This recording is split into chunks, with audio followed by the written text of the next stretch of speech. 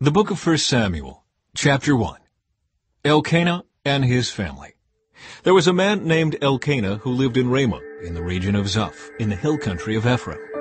He was the son of Jeroham, son of Elihu, son of Tohu, son of Zuph, of Ephraim. Elkanah had 2 wives, Hannah and Peninnah. Peninnah had children, but Hannah did not. Each year Elkanah would travel to Shiloh to worship and sacrifice to the Lord of Heaven's armies at the tabernacle. The priests of the Lord at that time were the 2 sons of Eli, Hophni and Phinehas. On the days Elkanah presented his sacrifice, he would give portions of the meat to Peninnah and each of her children. And though he loved Hannah, he would give her only 1 choice portion, because the Lord had given her no children. So Peninnah would taunt Hannah and make fun of her, because the Lord had kept her from having children. Year after year it was the same. Peninnah would taunt Hannah as they went to the tabernacle. Each time Hannah would be reduced to tears and would not even eat. "Why are you crying, Hannah?" Elkanah would ask. "Why aren't you eating? Why be downhearted just because you have no children? You have me, isn't that better than having 10 sons? Hannah's prayer for a son. Once after a sacrificial meal at Shiloh, Hannah got up and went to pray. Eli the priest was sitting at his customary place beside the entrance of the tabernacle. Hannah was in deep anguish, crying bitterly as she prayed to the Lord. And she made this vow, "O Lord of heaven's armies, if you will look upon my sorrow and answer my prayer and give me a son, then I will give him back to you. He will be yours for his entire lifetime, and as a sign that he has been dedicated to the Lord, his hair will never be cut." As she was praying to the Lord, Eli watched her. Seeing her lips moving but hearing no sound, he thought she had been drinking. "Must you come here drunk?" he demanded. "Throw away your wine." "Oh, no, sir," she replied. "I haven't been drinking wine or anything stronger. But I am very discouraged, and I was pouring out my heart to the Lord. Don't think I am a wicked woman, for I have been praying out of great anguish and sorrow." "In that case," Eli said, "go in peace. May the God of Israel grant the request you have asked of him." "Oh, thank you, sir," she exclaimed. Then she went back and began to eat again, and she was no longer sad. Samuel's birth and dedication. The entire family got up early the next morning and went to worship the Lord once more. Then they returned home to Ramah. When Elkanah slept with Hannah, the Lord remembered her plea, and in due time she gave birth to a son. She named him Samuel, for she said, "I asked the Lord for him." The next year Elkanah and his family went on their annual trip to offer a sacrifice to the Lord. But Hannah did not go. She told her husband, "Wait until the boy is weaned. Then I will take him to the tabernacle and leave him there with the Lord permanently." "Whatever you think is best," Elkanah agreed. "Stay here for now, and may the Lord help you keep your promise." So she stayed home and nursed the boy until he was weaned. When the child was weaned, Hannah took him to the tabernacle in Shiloh. They brought along a 3-year-old bull for the sacrifice and a basket of flour and some wine. After sacrificing the bull, they brought the boy to Eli. "Sir, do you remember me?" Hannah asked. "I am the woman who stood here several years ago praying to the Lord. I asked the Lord to give me this boy, and he has granted my request. Now I am giving him to the Lord, and he will belong to the Lord his whole life." And they worshiped the Lord there. Chapter 2. Hannah's Prayer of Praise. Then Hannah prayed, "My heart rejoices in the Lord. The Lord has made me strong. Now I have an answer for my enemies. I rejoice because you rescued me. No one is holy like the Lord.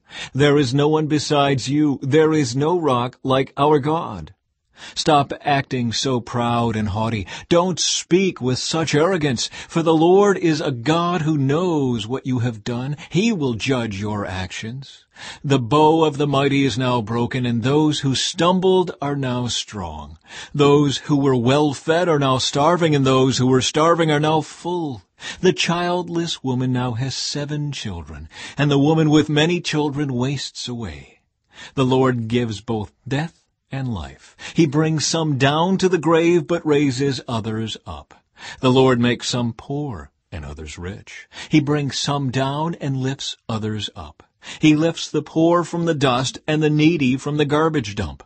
He sets them among princes, placing them in seats of honor. For all the earth is the Lord's, and he has set the world in order.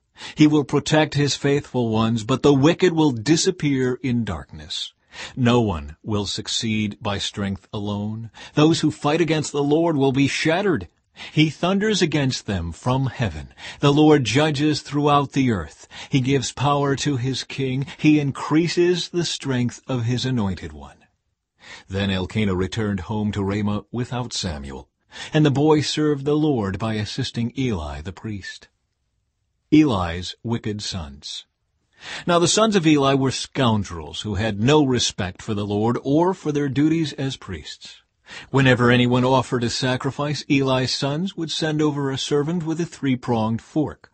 While the meat of the sacrifice animal was still boiling, the servant would stick the fork into the pot and demand that whatever it brought up be given to Eli's sons.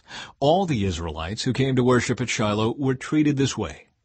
Sometimes the servant would come even before the animal's fat had been burned on the altar. He would demand raw meat before it had been boiled so that it could be used for roasting. The man offering the sacrifice might reply, "Take as much as you want, but the fat must be burned first." Then the servant would demand, "No, give it to me now, or I'll take it by force." So the sin of these young men was very serious in the Lord's sight, for they treated the Lord's offerings with contempt. But Samuel, though he was only a boy, served the Lord. He wore a linen garment like that of a priest. Each year his mother made a small coat for him and brought it to him when she came with her husband for the sacrifice. Before they returned home, Eli would bless Elkanah and his wife and say, "May the Lord give you other children to take the place of this one she gave to the Lord." And the Lord gave Hannah 3 sons and 2 daughters.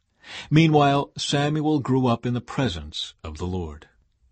Now Eli was very old, but he was aware of what his sons were doing to the people of Israel.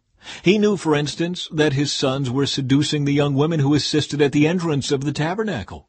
Eli said to them, "I have been hearing reports from all the people about the wicked things you are doing. Why do you keep sinning? You must stop, my sons. The reports I hear among the Lord's people are not good. If someone sins against another person, God can mediate for the guilty party. But if someone sins against the Lord, who can intercede?"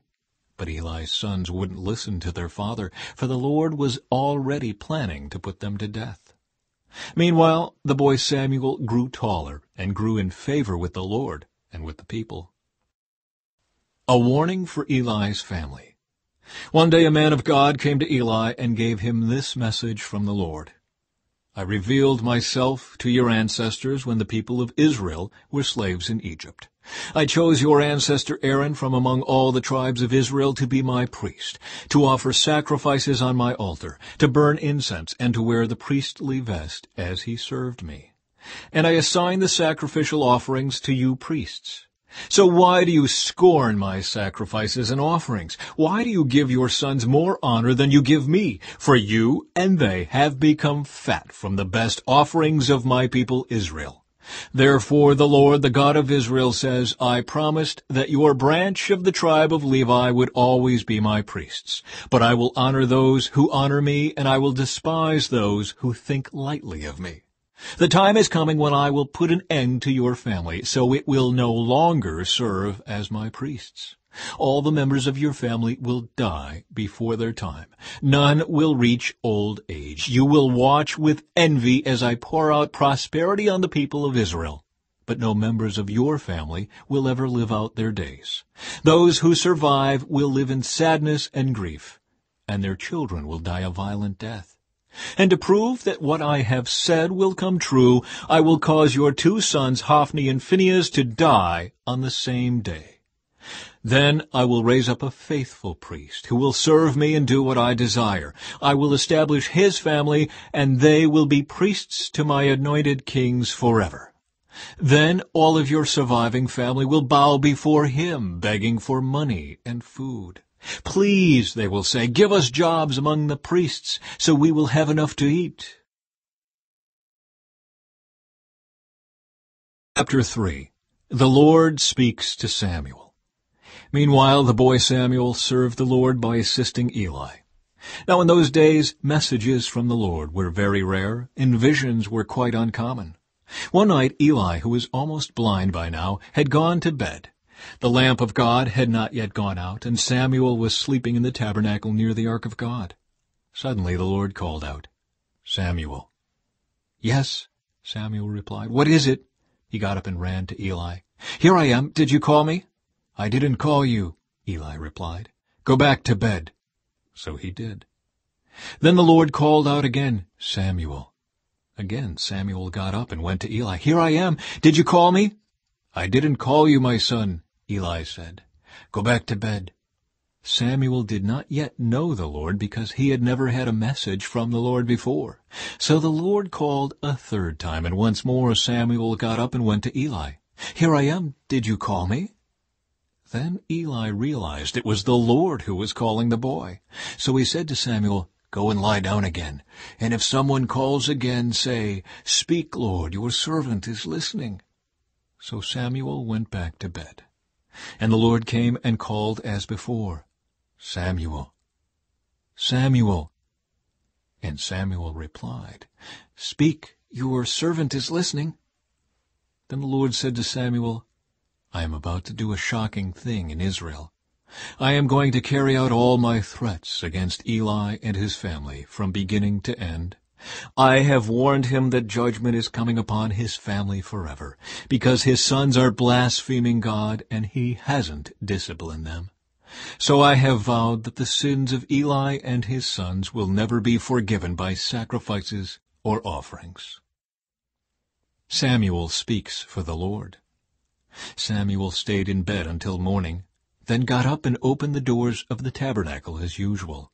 He was afraid to tell Eli what the Lord had said to him.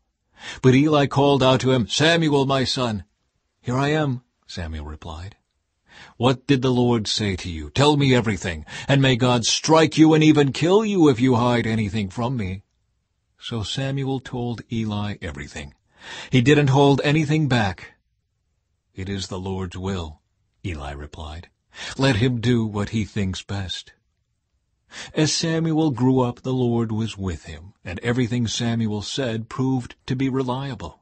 And all Israel, from Dan in the north to Beersheba in the south, knew that Samuel was confirmed as a prophet of the Lord. The Lord continued to appear at Shiloh and gave messages to Samuel there at the tabernacle. And Samuel's words went out to all the people of Israel. Chapter 4. The Philistines capture the ark. At that time Israel was at war with the Philistines. The Israelite army was camped near Ebenezer, and the Philistines were at Aphek. The Philistines attacked and defeated the army of Israel, killing 4,000 men. After the battle was over, the troops retreated to their camp, and the elders of Israel asked, "Why did the Lord allow us to be defeated by the Philistines?" Then they said, "Let's bring the ark of the covenant of the Lord from Shiloh. If we carry it into battle with us, it will save us from our enemies." So they sent men to Shiloh to bring the ark of the covenant of the Lord of heaven's armies, who is enthroned between the cherubim. Hophni and Phinehas, the sons of Eli, were also there with the ark of the covenant of God. When all the Israelites saw the ark of the covenant of the Lord coming into the camp, their shout of joy was so loud it made the ground shake. "What's going on?" the Philistines asked. "What's all the shouting about in the Hebrew camp?" When they were told it was because the ark of the Lord had arrived, they panicked. "The gods have come into their camp," they cried. "This is a disaster. We have never had to face anything like this before. Help! Who can save us from these mighty gods of Israel? They are the same gods who destroyed the Egyptians with plagues when Israel was in the wilderness. Fight as never before, Philistines. If you don't, we will become the Hebrews' slaves just as they have been ours. Stand up like men and fight." So the Philistines fought desperately, and Israel was defeated again. The slaughter was great. 30,000 Israelite soldiers died that day. The survivors turned and fled to their tents. The ark of God was captured, and Hophni and Phinehas, the two sons of Eli, were killed. The death of Eli. A man from the tribe of Benjamin ran from the battlefield and arrived at Shiloh later that same day. He had torn his clothes and put dust on his head to show his grief. Eli was waiting beside the road to hear the news of the battle, for his heart trembled for the safety of the ark of God. When the messenger arrived and told what had happened, an outcry resounded throughout the town. "What is all the noise about?" Eli asked. The messenger rushed over to Eli, who was 98 years old and blind. He said to Eli, "I have just come from the battlefield. I was there this very day." "What happened, my son?" Eli demanded. "Israel has been defeated by the Philistines," the messenger replied. "The people have been slaughtered, and your 2 sons Hophni and Phinehas were also killed, and the ark of God has been captured." When the messenger mentioned what had happened to the ark of God, Eli fell backward from his seat beside the gate. He broke his neck and died, for he was old and overweight. He had been Israel's judge for 40 years. Eli's daughter-in-law, the wife of Phinehas, was pregnant and near her time of delivery. When she heard that the ark of God had been captured and that her father-in-law and husband were dead, she went into labor and gave birth. She died in childbirth, but before she passed away, the midwives tried to encourage her. "Don't be afraid," they said. "You have a baby boy." But she did not answer or pay attention to them. She named the child Ichabod, which means, "Where is the glory?" For she said, "Israel's glory is gone." She named him this because the ark of God had been captured, and because her father-in-law and husband were dead. Then she said, "The glory has departed from Israel, for the ark of God has been captured." Chapter 5. The Ark in Philistia. After the Philistines captured the ark of God, they took it from the battleground at Ebenezer to the town of Ashdod. They carried the ark of God into the temple of Dagon and placed it beside an idol of Dagon. But when the citizens of Ashdod went to see it the next morning, Dagon had fallen with his face to the ground in front of the ark of the Lord. So they took Dagon and put him in his place again. But the next morning the same thing happened. Dagon had fallen face down before the ark of the Lord again. This time his head and hands had broken off and were lying in the doorway. Only the trunk of his body was left intact. That is why to this day neither the priests of Dagon nor anyone who enters the temple of Dagon in Ashdod will step on its threshold. Then the Lord's heavy hand struck the people of Ashdod and the nearby villages with a plague of tumors. When the people realized what was happening, they cried out, "We can't keep the ark of the God of Israel here any longer. He is against us. We will all be destroyed along with Dagon, our God." So they called together the rulers of the Philistine towns and asked, "What should we do with the ark of the God of Israel?" The rulers discussed it and replied, "Move it to the town of Gath." So they moved the ark of the God of Israel to Gath.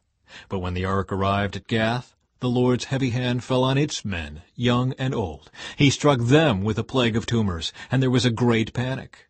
So they sent the ark of God to the town of Ekron. But when the people of Ekron saw it coming, they cried out, "They are bringing the ark of the God of Israel here to kill us too." The people summoned the Philistine rulers again and begged them, "Please send the ark of the God of Israel back to its own country, or it will kill us all."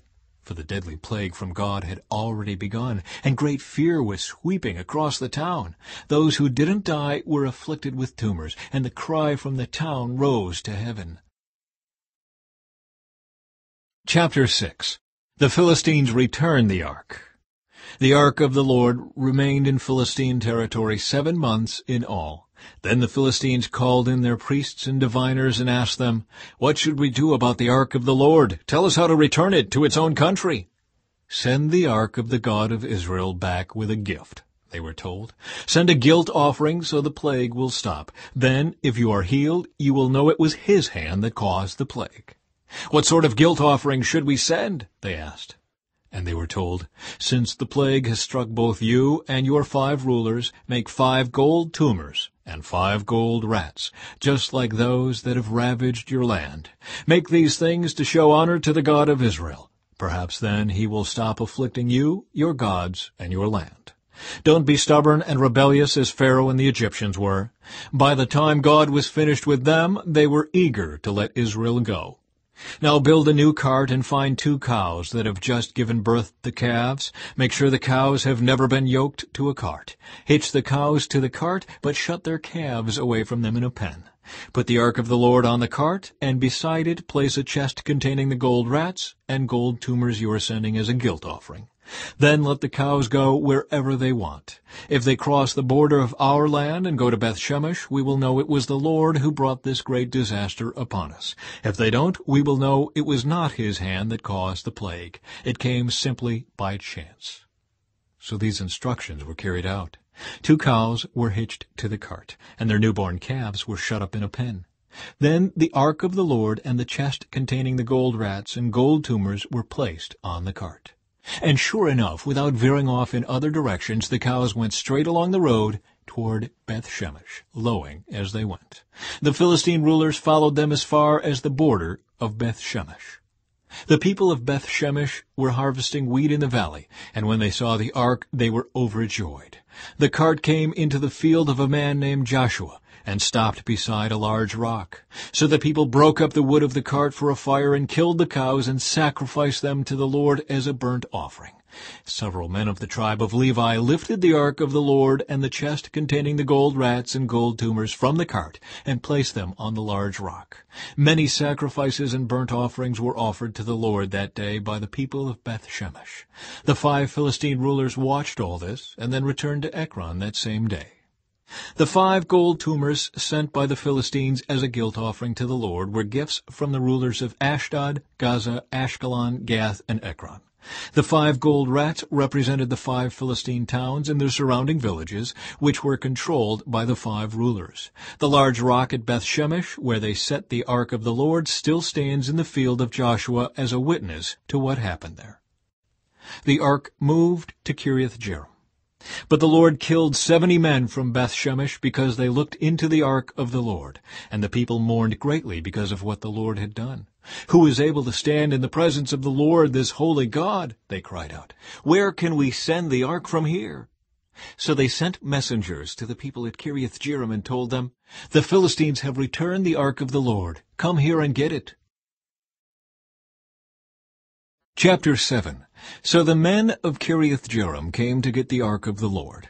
They took it to the hillside home of Abinadab and ordained Eleazar his son to be in charge of it. The ark remained in Kiriath-Jearim for a long time, 20 years in all. During that time all Israel mourned because it seemed the Lord had abandoned them. Samuel leads Israel to victory.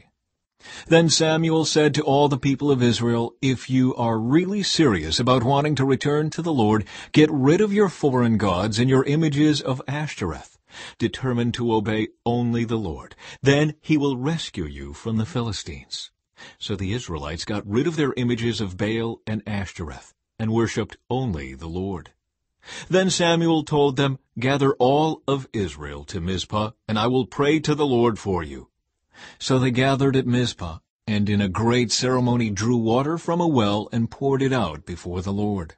They also went without food all day, and confessed that they had sinned against the Lord. It was at Mizpah that Samuel became Israel's judge. When the Philistine rulers heard that Israel had gathered at Mizpah, they mobilized their army and advanced. The Israelites were badly frightened when they learned that the Philistines were approaching. "Don't stop pleading with the Lord our God to save us from the Philistines," they begged Samuel. So Samuel took a young lamb and offered it to the Lord as a whole burnt offering. He pleaded with the Lord to help Israel, and the Lord answered him.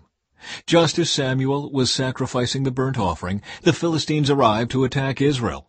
But the Lord spoke with a mighty voice of thunder from heaven that day, and the Philistines were thrown into such confusion that the Israelites defeated them.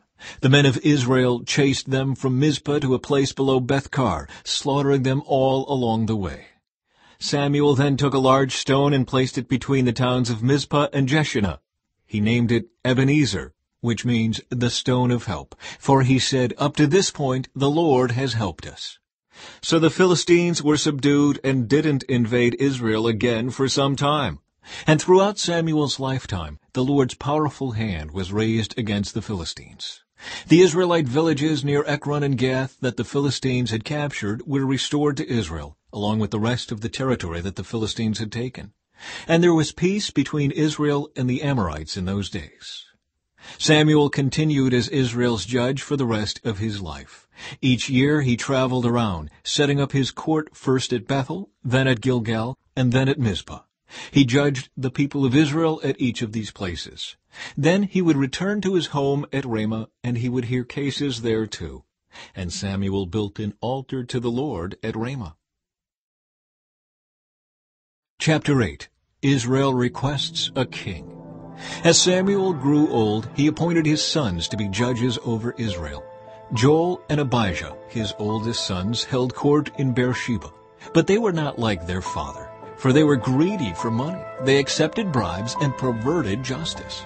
Finally, all the elders of Israel met at Ramah to discuss the matter with Samuel. "Look," they told him, "you are now old, and your sons are not like you. Give us a king to judge us, like all the other nations have."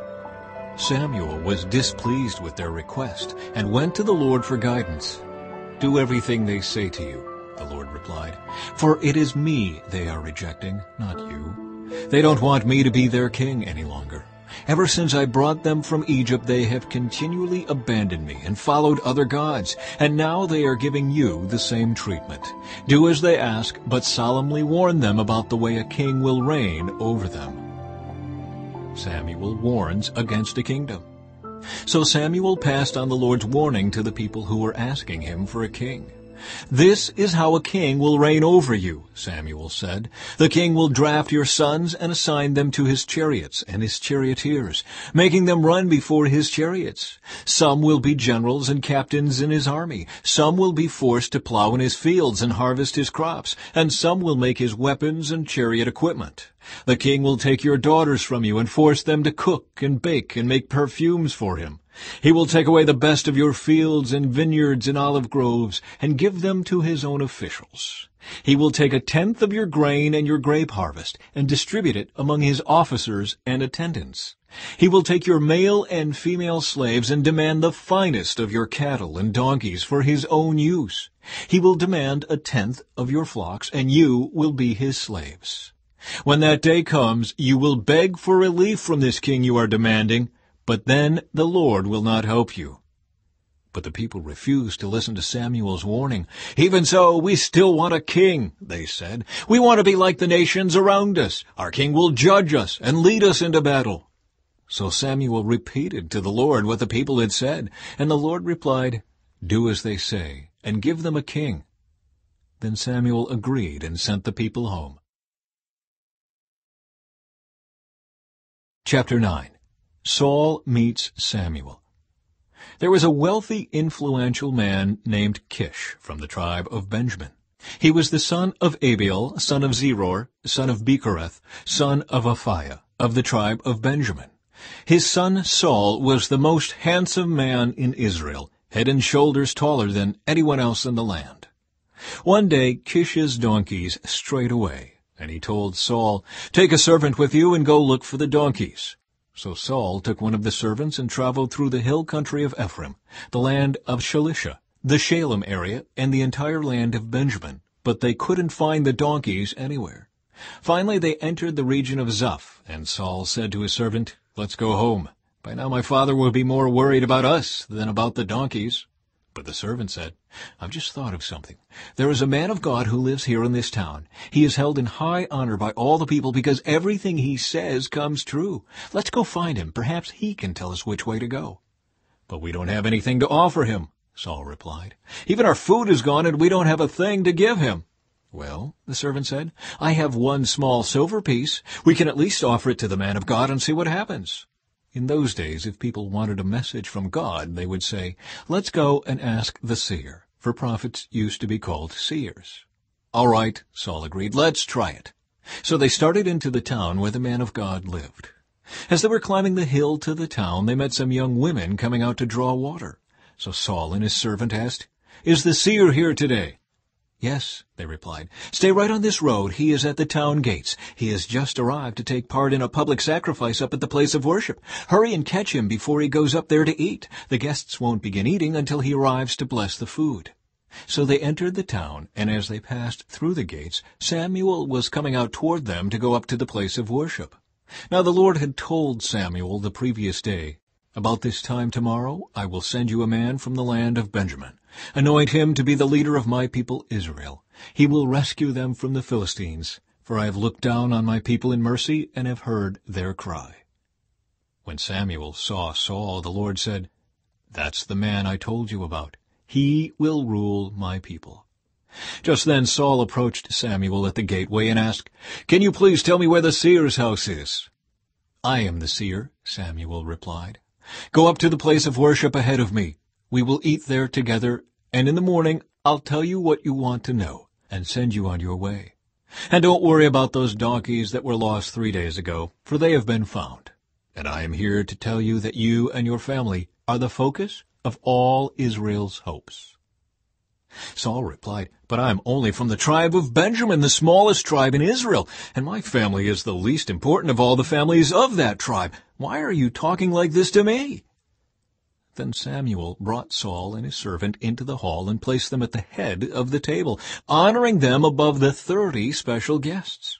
Samuel then instructed the cook to bring Saul the finest cut of meat, the piece that had been set aside for the guest of honor.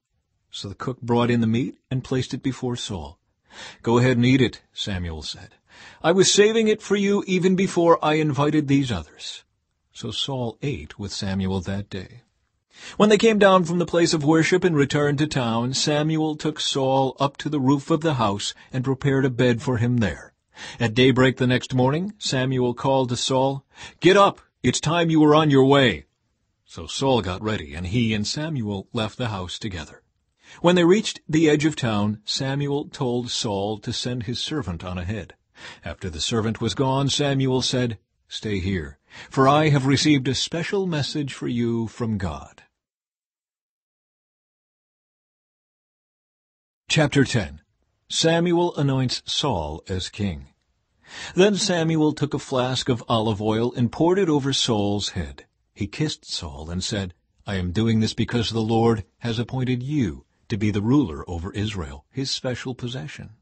When you leave me today, you will see 2 men beside Rachel's tomb at Zelzah, on the border of Benjamin.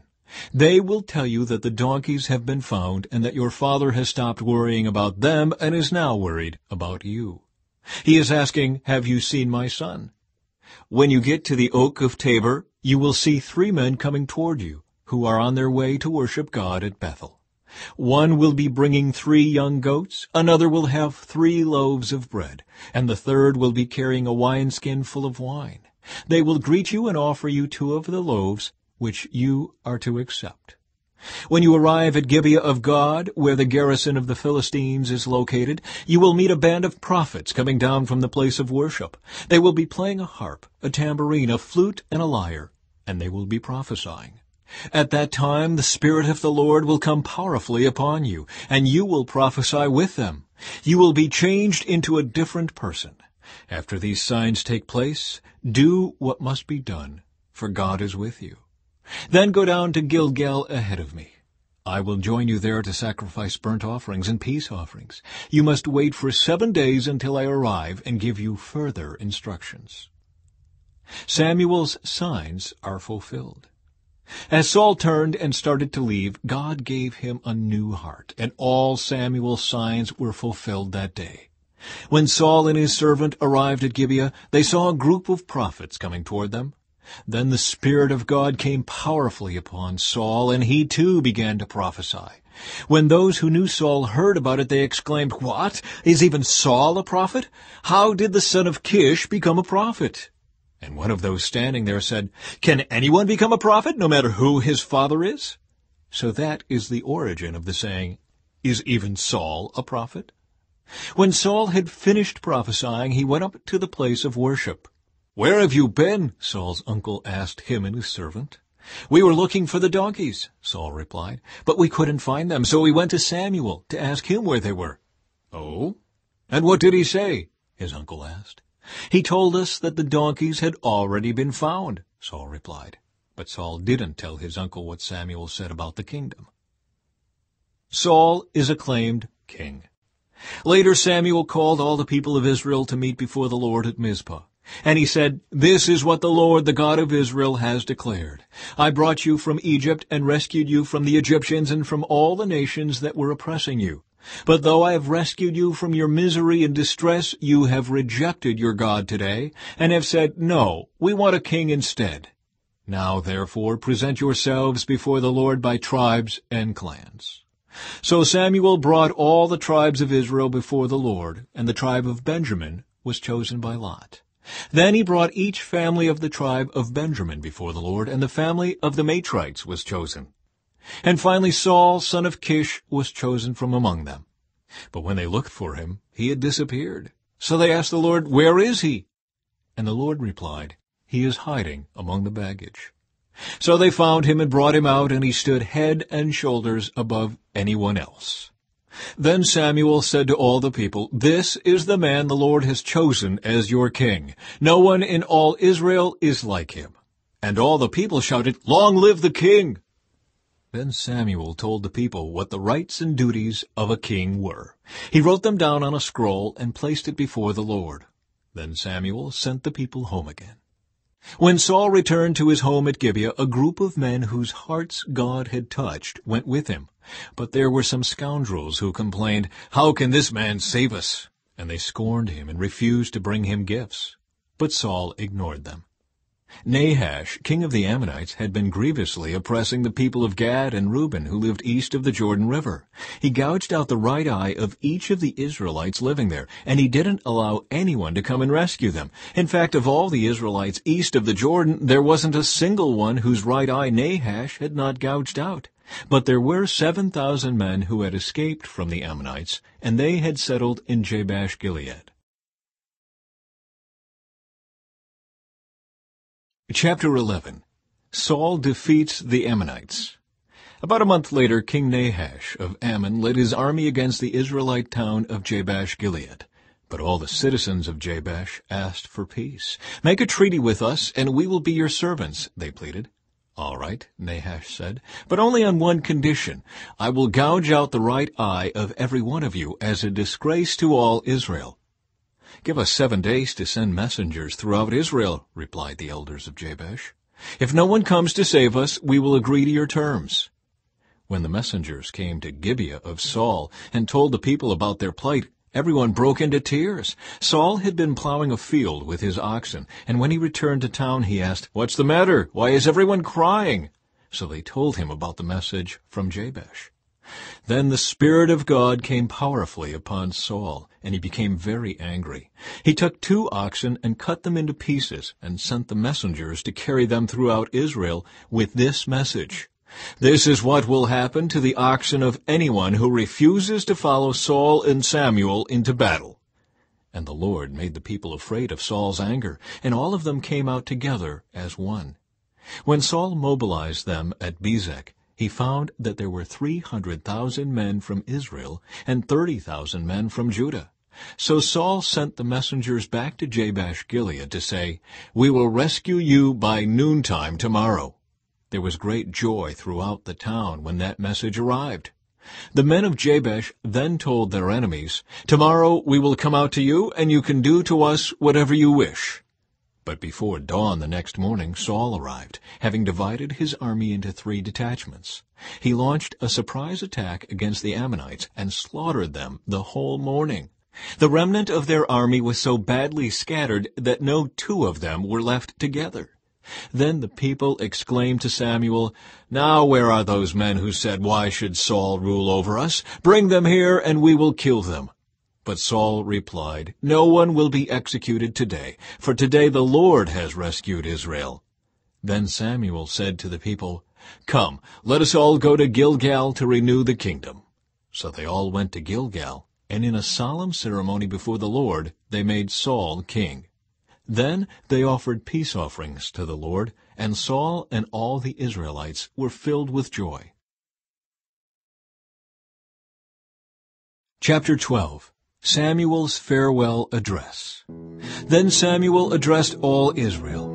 "I have done as you asked and given you a king. Your king is now your leader. I stand here before you an old, gray-haired man, and my sons serve you.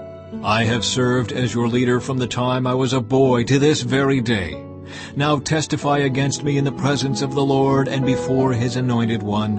Whose ox or donkey have I stolen? Have I ever cheated any of you? Have I ever oppressed you? Have I ever taken a bribe and perverted justice? Tell me, and I will make right whatever I have done wrong. No, they replied, you have never cheated or oppressed us, and you have never taken even a single bribe. The Lord and his anointed one are my witnesses today, Samuel declared, that my hands are clean. Yes, he is a witness, they replied. It was the Lord who appointed Moses and Aaron, Samuel continued. He brought your ancestors out of the land of Egypt. Now stand here quietly before the Lord as I remind you of all the great things the Lord has done for you and your ancestors.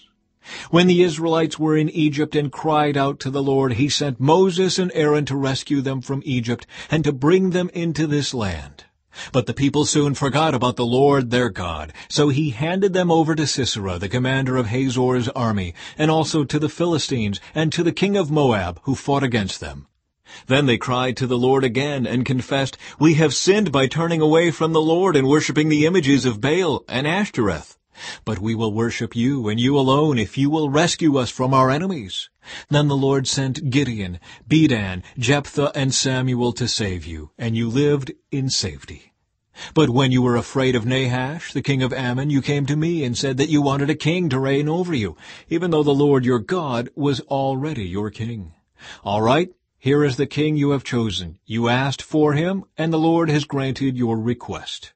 Now, if you fear and worship the Lord and listen to his voice, and if you do not rebel against the Lord's commands, then both you and your king will show that you recognize the Lord as your God. But if you rebel against the Lord's commands and refuse to listen to him, then his hand will be as heavy upon you as it was upon your ancestors. Now stand here and see the great thing the Lord is about to do. You know that it does not rain at this time of the year during the wheat harvest.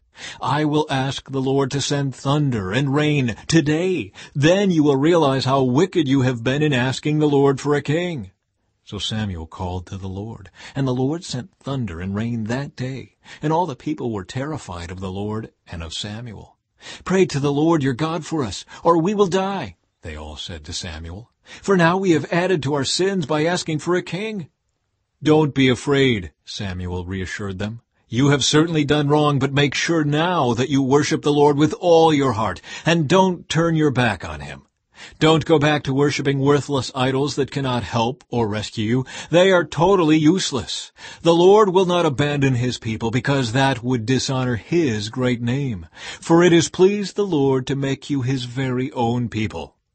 As for me, I will certainly not sin against the Lord by ending my prayers for you, and I will continue to teach you what is good and right. But be sure to fear the Lord and faithfully serve him. Think of all the wonderful things he has done for you. But if you continue to sin, you and your king will be swept away. Chapter 13. Continued War with Philistia. Saul was 30 years old when he became king, and he reigned for 42 years. Saul selected 3,000 special troops from the army of Israel and sent the rest of the men home. He took 2,000 of the chosen men with him to Michmash and the hill country of Bethel. The other 1,000 went with Saul's son Jonathan to Gibeah in the land of Benjamin. Soon after this, Jonathan attacked and defeated the garrison of Philistines at Geba. The news spread quickly among the Philistines. So Saul blew the ram's horn throughout the land, saying, Hebrews, hear this! Rise up in revolt! All Israel heard the news that Saul had destroyed the Philistine garrison at Geba, and that the Philistines now hated the Israelites more than ever. So the entire Israelite army was summoned to join Saul at Gilgal. The Philistines mustered a mighty army of 3,000 chariots, 6,000 charioteers, and as many warriors as the grains of sand on the seashore. They camped at Michmash east of Beth-aven. The men of Israel saw what a tight spot they were in, and because they were hard-pressed by the enemy, they tried to hide in caves, thickets, rocks, holes, and cisterns. Some of them crossed the Jordan River and escaped into the land of Gad and Gilead. Saul's disobedience and Samuel's rebuke. Meanwhile, Saul stayed at Gilgal, and his men were trembling with fear. Saul waited there 7 days for Samuel, as Samuel had instructed him earlier. But Samuel still didn't come. Saul realized that his troops were rapidly slipping away. So he demanded, "Bring me the burnt offering and the peace offerings." And Saul sacrificed the burnt offering himself. Just as Saul was finishing with the burnt offering, Samuel arrived. Saul went out to meet and welcome him, but Samuel said, "What is this you have done?" Saul replied, "I saw my men scattering from me, and you didn't arrive when you said you would, and the Philistines are at Michmash ready for battle. So I said, the Philistines are ready to march against us at Gilgal, and I haven't even asked for the Lord's help. So I felt compelled to offer the burnt offering myself before you came." "How foolish," Samuel exclaimed. "You have not kept the command the Lord your God gave you. Had you kept it, the Lord would have established your kingdom over Israel forever. But now your kingdom must end, for the Lord has sought out a man after his own heart. The Lord has already appointed him to be the leader of his people, because you have not kept the Lord's command." Israel's military disadvantage. Samuel then left Gilgal and went on his way, but the rest of the troops went with Saul to meet the army. They went up from Gilgal to Gibeah in the land of Benjamin. When Saul counted the men who were still with him, he found only 600 were left. Saul and Jonathan and the troops with them were staying at Geba in the land of Benjamin. The Philistines set up their camp at Michmash. 3 raiding parties soon left the camp of the Philistines. One went north toward Ophrah in the land of Shul, another went west to Beth-horon, and the third moved toward the border above the valley of Zeboim near the wilderness. There were no blacksmiths in the land of Israel in those days. The Philistines wouldn't allow them for fear they would make swords and spears for the Hebrews. So whenever the Israelites needed to sharpen their plowshares, picks, axes, or sickles, they had to take them to a Philistine blacksmith. The charges were as follows: 1/4 of an ounce of silver for sharpening a plowshare or a pick, and 1/8 of an ounce for sharpening an axe, a sickle, or an ox goad. So on the day of the battle, none of the people of Israel had a sword or spear, except for Saul and Jonathan. The pass at Michmash had meanwhile been secured by a contingent of the Philistine army. Chapter 14. Jonathan's daring plan. One day Jonathan said to his armor-bearer, "Come on, let's go over to where the Philistines have their outpost." But Jonathan did not tell his father what he was doing. Meanwhile, Saul and his 600 men were camped on the outskirts of Gibeah, around the pomegranate tree at Migron. Among Saul's men was Ahijah the priest, who was wearing the ephod, the priestly vest. Ahijah was the son of Ichabod's brother Ahitub, son of Phinehas, son of Eli, the priest of the Lord, who had served at Shiloh. No one realized that Jonathan had left the Israelite camp. To reach the Philistine outpost, Jonathan had to go down between 2 rocky cliffs that were called Bozez and Sina. The cliff on the north was in front of Michmash, and the one on the south was in front of Geba. "Let's go across to the outpost of those pagans," Jonathan said to his armor-bearer. "Perhaps the Lord will help us, for nothing can hinder the Lord. He can win a battle whether he has many warriors or only a few." "Do what you think is best," the armor-bearer replied. "I'm with you completely, whatever you decide." "All right, then," Jonathan told him. "We will cross over and let them see us. If they say to us, 'Stay where you are, or we'll kill you,' then we will stop and not go up to them. But if they say, 'Come on up and fight,' then we will go up. That will be the Lord's sign that he will help us defeat them."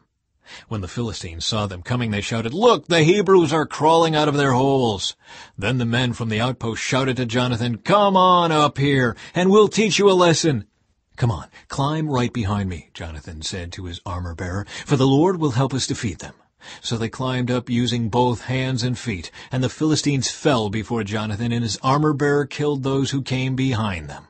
They killed some 20 men in all, and their bodies were scattered over about half an acre.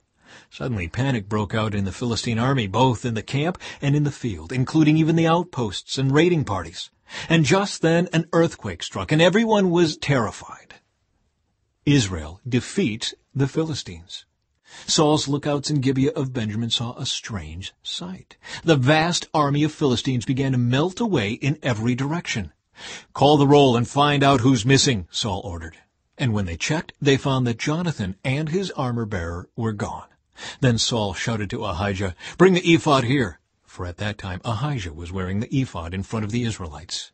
But while Saul was talking to the priest, the confusion in the Philistine camp grew louder and louder. So Saul said to the priest, "Never mind, let's get going." Then Saul and all his men rushed out to the battle and found the Philistines killing each other. There was terrible confusion everywhere. Even the Hebrews, who had previously gone over to the Philistine army, revolted and joined in with Saul, Jonathan, and the rest of the Israelites. Likewise, the men of Israel, who were hiding in the hill country of Ephraim, joined the chase when they saw the Philistines running away. So the Lord saved Israel that day, and the battle continued to rage even beyond Beth-aven. Saul's foolish oath. Now the men of Israel were pressed to exhaustion that day, because Saul had placed them under an oath, saying, "Let a curse fall on anyone who eats before evening, before I have full revenge on my enemies." So no one ate anything all day, even though they had all found honeycomb on the ground in the forest. They didn't dare touch the honey because they all feared the oath they had taken. But Jonathan had not heard his father's command, and he dipped the end of his stick into a piece of honeycomb and ate the honey. After he had eaten it, he felt refreshed.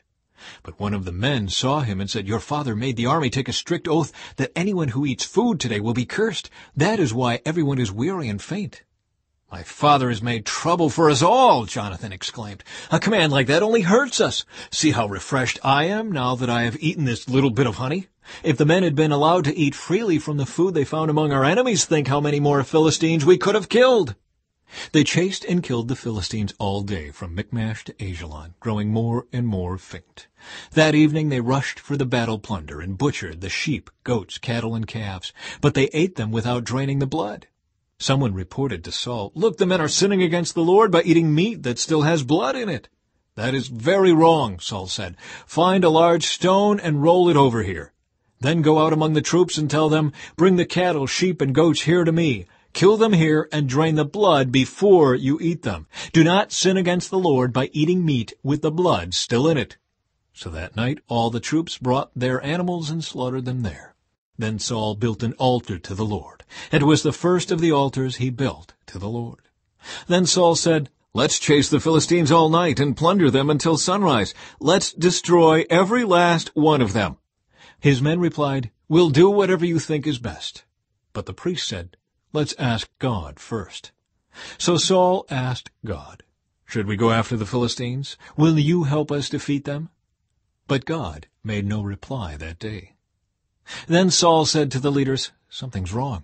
I want all my army commanders to come here. We must find out what sin was committed today. I vow by the name of the Lord who rescued Israel that the sinner will surely die, even if it is my own son Jonathan." But no one would tell him what the trouble was. Then Saul said, "Jonathan and I will stand over here, and all of you stand over there." And the people responded to Saul, "Whatever you think is best." Then Saul prayed, "O Lord, God of Israel, please show us who is guilty and who is innocent." Then they cast sacred lots, and Jonathan and Saul were chosen as the guilty ones, and the people were declared innocent. Then Saul said, "Now cast lots again and choose between me and Jonathan." And Jonathan was shown to be the guilty one. "Tell me what you have done," Saul demanded of Jonathan. "I tasted a little honey," Jonathan admitted. "It was only a little bit on the end of my stick. Does that deserve death?" "Yes, Jonathan," Saul said. "You must die. May God strike me and even kill me if you do not die for this." But the people broke in and said to Saul, "Jonathan has won this great victory for Israel. Should he die? Far from it. As surely as the Lord lives, not one hair on his head will be touched, for God helped him do a great deed today." So the people rescued Jonathan, and he was not put to death. Then Saul called back the army from chasing the Philistines, and the Philistines returned home. Saul's military successes. Now when Saul had secured his grasp on Israel's throne, he fought against his enemies in every direction, against Moab, Ammon, Edom, the kings of Zobah, and the Philistines. And wherever he turned, he was victorious. He performed great deeds and conquered the Amalekites, saving Israel from all those who had plundered them. Saul's sons included Jonathan, Ishbosheth, and Malchishua. He also had 2 daughters, Merab, who was older, and Michal. Saul's wife was Ahinoam, the daughter of Ahimaaz. The commander of Saul's army was Abner, the son of Saul's uncle Ner. Saul's father Kish and Abner's father Ner were both sons of Abiel. The Israelites fought constantly with the Philistines throughout Saul's lifetime. So whenever Saul observed a young man who was brave and strong, he drafted him into his army.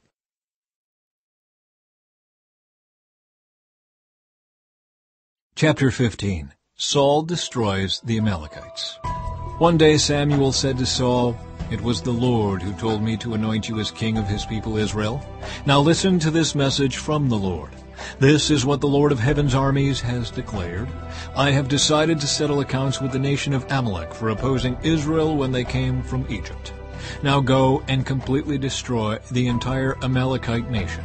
Men, women, children, babies, cattle, sheep, goats, camels, and donkeys." So Saul mobilized his army at Telaim. There were 200,000 soldiers from Israel and 10,000 men from Judah.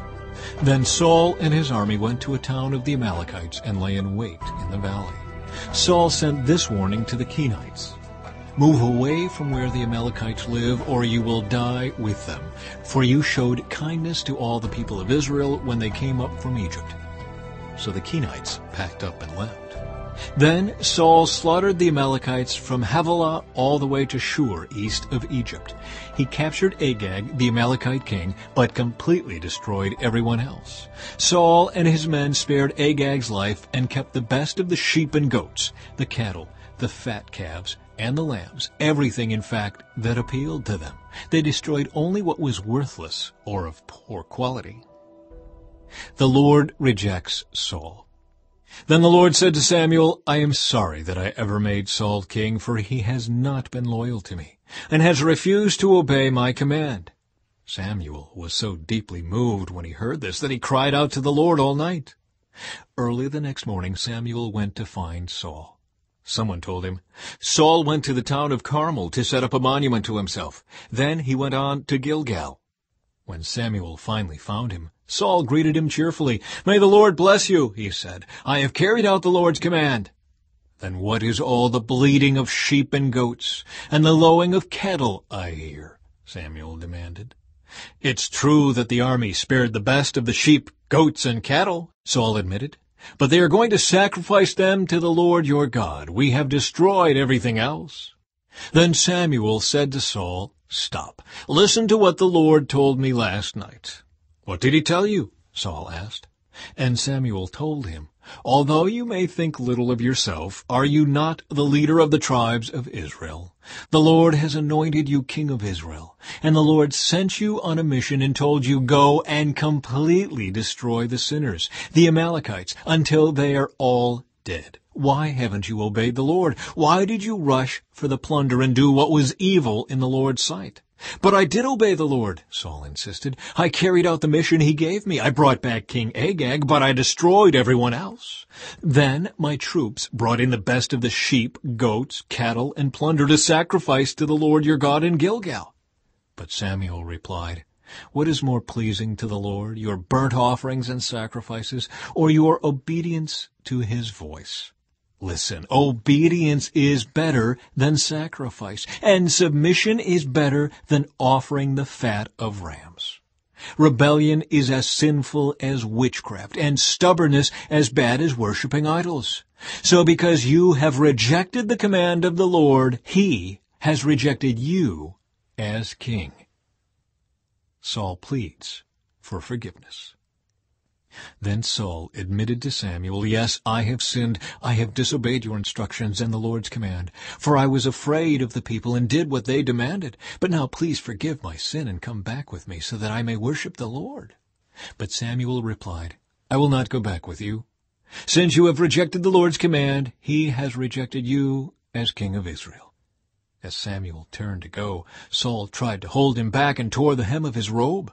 And Samuel said to him, "The Lord has torn the kingdom of Israel from you today, and has given it to someone else, one who is better than you. And he who is the glory of Israel will not lie, nor will he change his mind, for he is not human, that he should change his mind."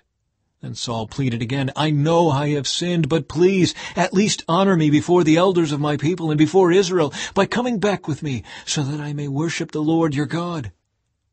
So Samuel finally agreed and went back with him, and Saul worshipped the Lord. Samuel executes King Agag. Then Samuel said, Bring King Agag to me. Agag arrived full of hope, for he thought, Surely the worst is over, and I have been spared. But Samuel said, As your sword has killed the sons of many mothers, now your mother will be childless. And Samuel cut Agag to pieces before the Lord at Gilgal. Then Samuel went home to Ramah, and Saul returned to his house at Gibeah of Saul. Samuel never went to meet with Saul again, but he mourned constantly for him. And the Lord was sorry he had ever made Saul king of Israel. Chapter 16.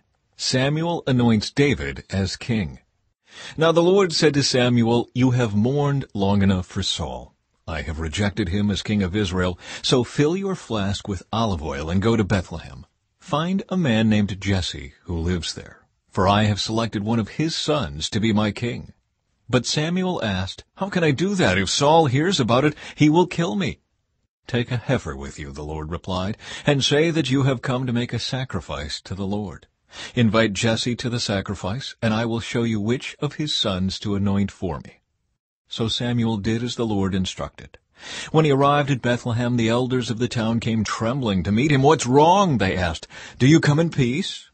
Yes, Samuel replied. I have come to sacrifice to the Lord. Purify yourselves and come with me to the sacrifice. Then Samuel performed the purification rite for Jesse and his sons, and invited them to the sacrifice too. When they arrived, Samuel took one look at Eliab and thought, Surely this is the Lord's anointed. But the Lord said to Samuel, Don't judge by his appearance or height, for I have rejected him. The Lord doesn't see things the way you see them. People judge by outward appearance, but the Lord looks at the heart. Then Jesse told his son Abinadab to step forward and walk in front of Samuel. But Samuel said, This is not the one the Lord has chosen. Next, Jesse summoned Shimei, but Samuel said, Neither is this the one the Lord has chosen. In the same way, all 7 of Jesse's sons were presented to Samuel. But Samuel said to Jesse, The Lord has not chosen any of these. Then Samuel asked, Are these all the sons you have? There is still the youngest, Jesse replied, but he's out in the fields watching the sheep and goats. Send for him at once, Samuel said. We will not sit down to eat until he arrives. So Jesse sent for him. He was dark and handsome, with beautiful eyes. And the Lord said, This is the one. Anoint him. So as David stood there among his brothers, Samuel took the flask of olive oil he had brought and anointed David with the oil. And the Spirit of the Lord came powerfully upon David from that day on. Then Samuel returned to Ramah. David serves in Saul's court. Now the Spirit of the Lord had left Saul, and the Lord sent a tormenting spirit that filled him with depression and fear.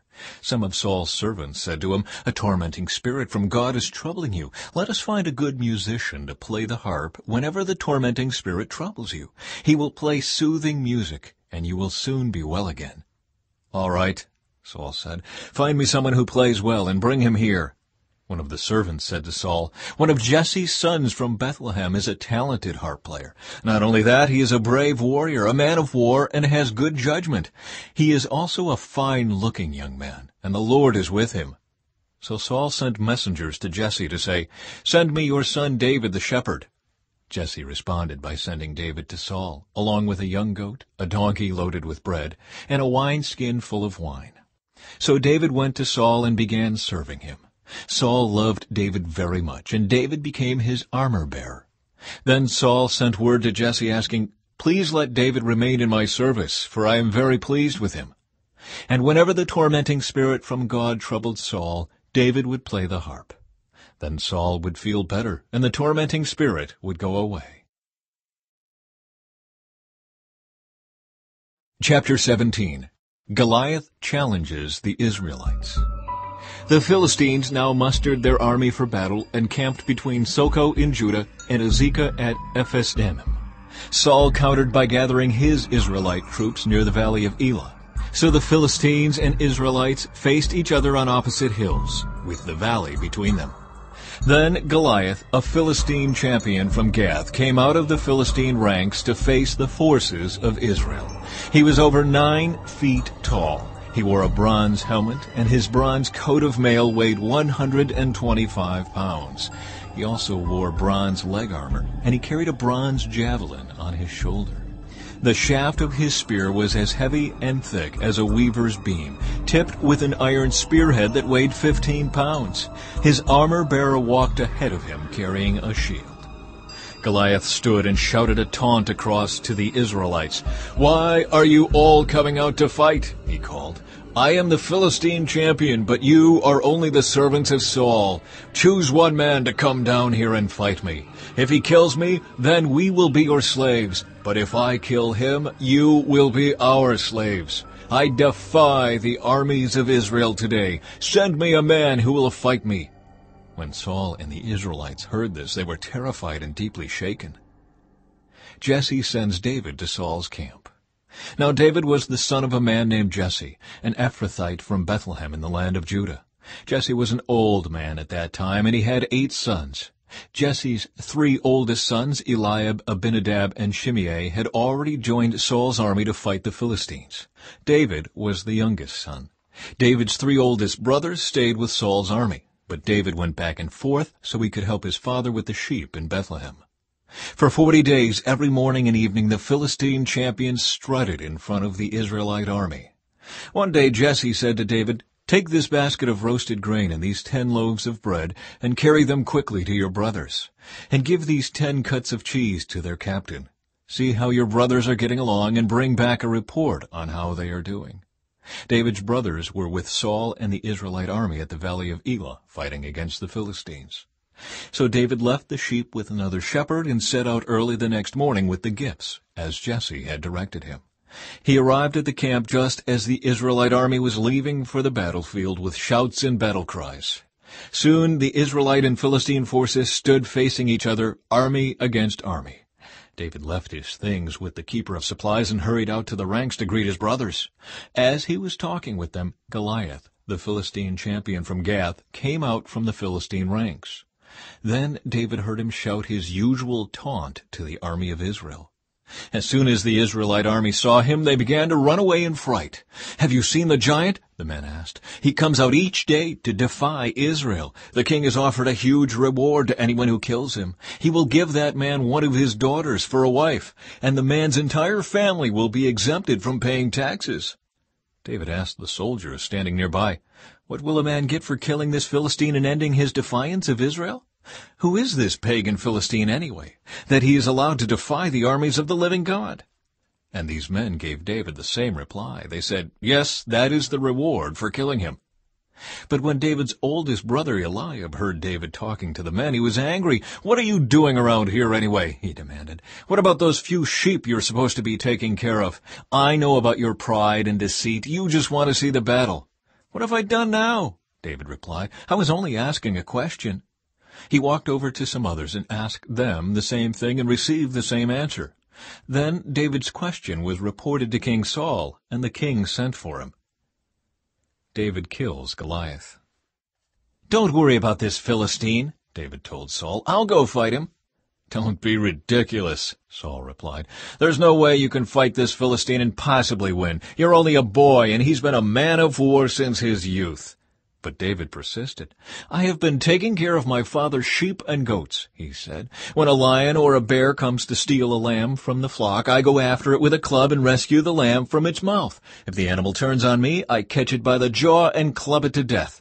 I have done this to both lions and bears, and I'll do it to this pagan Philistine too, for he has defied the armies of the living God. The Lord who rescued me from the claws of the lion and the bear will rescue me from this Philistine." Saul finally consented. "All right, go ahead," he said, "and may the Lord be with you." Then Saul gave David his own armor, a bronze helmet and a coat of mail. David put it on, strapped the sword over it, and took a step or two to see what it was like, for he had never worn such things before. "I can't go in these," he protested to Saul. "I'm not used to them." so David took them off again. He picked up 5 smooth stones from a stream and put them into his shepherd's bag. Then, armed only with his shepherd's staff and sling, he started across the valley to fight the Philistine. Goliath walked out toward David with his shield-bearer ahead of him, sneering in contempt at this ruddy-faced boy. "Am I a dog," he roared at David, "that you come at me with a stick?" And he cursed David by the names of his gods. "Come over here, and I'll give your flesh to the birds and wild animals," Goliath yelled. David replied to the Philistine, "You come to me with sword, spear, and javelin, but I come to you in the name of the Lord of heaven's armies, the God of the armies of Israel, whom you have defied. Today the Lord will conquer you, and I will kill you and cut off your head. And then I will give the dead bodies of your men to the birds and wild animals, and the whole world will know that there is a God in Israel. And everyone assembled here will know that the Lord rescues his people, but not with sword and spear. This is the Lord's battle, and he will give you to us." As Goliath moved closer to attack, David quickly ran out to meet him. Reaching into his shepherd's bag and taking out a stone, he hurled it with his sling and hit the Philistine in the forehead. The stone sank in, and Goliath stumbled and fell face down on the ground. So David triumphed over the Philistine with only a sling and a stone, for he had no sword. Then David ran over and pulled Goliath's sword from its sheath. David used it to kill him and cut off his head. Israel routs the Philistines. When the Philistines saw that their champion was dead, they turned and ran. Then the men of Israel and Judah gave a great shout of triumph and rushed after the Philistines, chasing them as far as Gath and the gates of Ekron. The bodies of the dead and wounded Philistines were strewn all along the road, from Shaaraim as far as Gath and Ekron. Then the Israelite army returned and plundered the deserted Philistine camp. David took the Philistine's head to Jerusalem, but he stored the man's armor in his own tent. As Saul watched David go out to fight the Philistine, he asked Abner, the commander of his army, "Abner, whose son is this young man?" "I really don't know," Abner declared. "Well, find out who he is," the king told him. As soon as David returned from killing Goliath, Abner brought him to Saul with the Philistine's head still in his hand. "Tell me about your father, young man," Saul said. And David replied, "His name is Jesse, and we live in Bethlehem."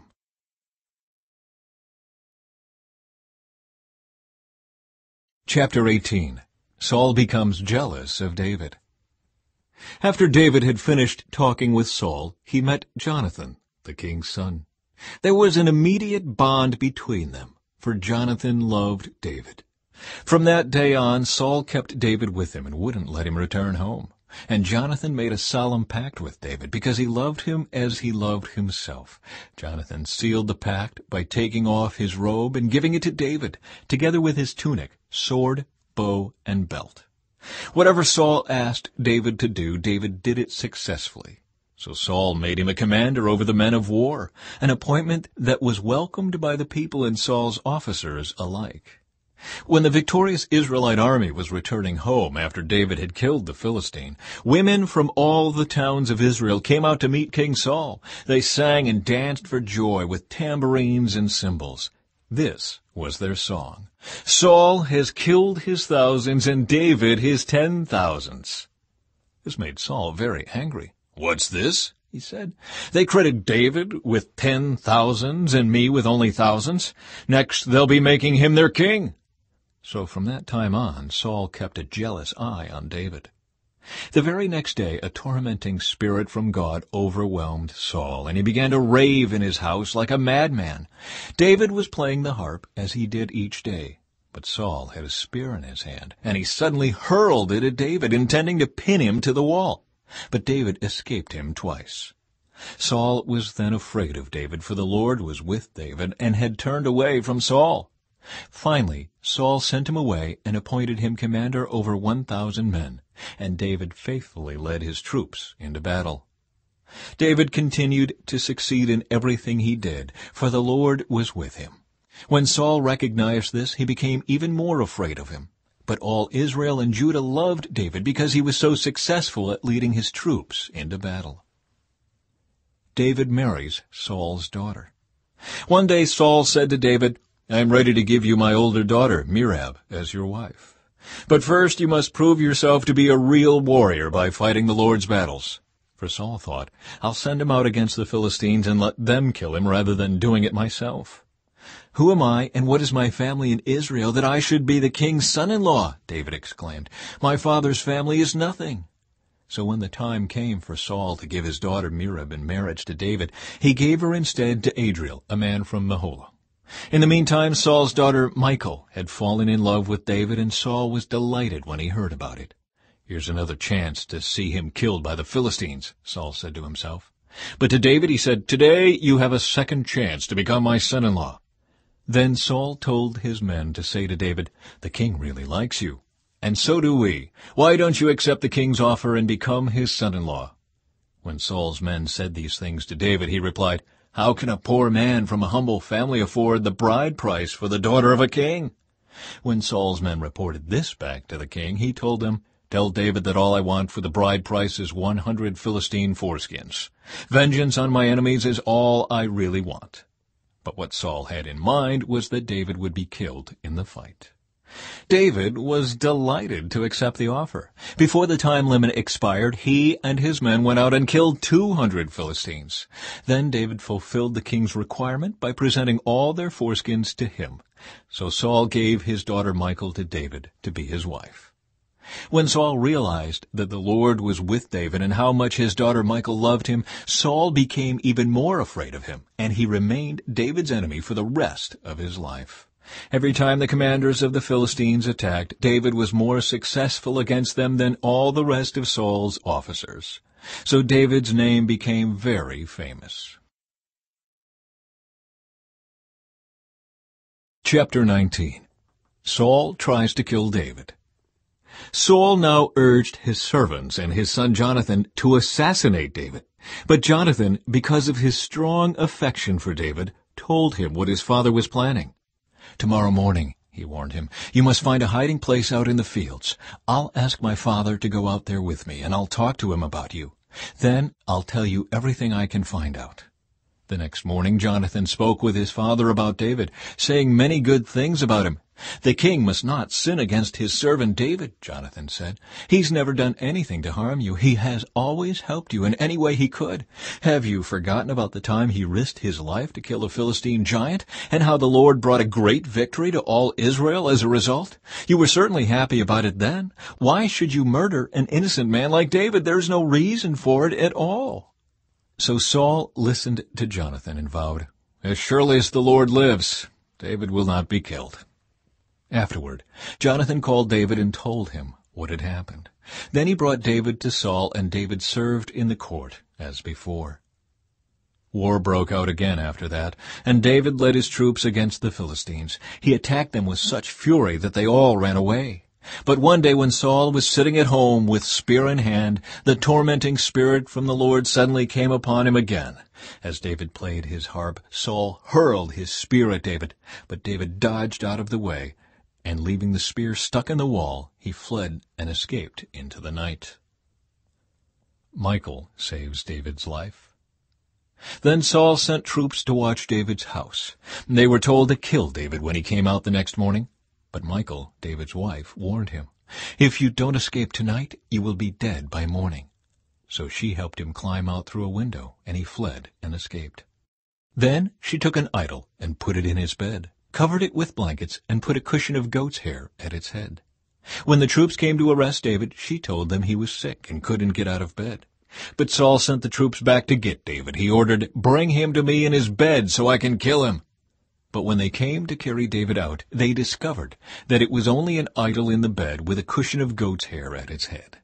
"Why have you betrayed me like this and let my enemy escape?" Saul demanded of Michal. "I had to," Michal replied. "He threatened to kill me if I didn't help him." So David escaped and went to Ramah to see Samuel, and he told him all that Saul had done to him.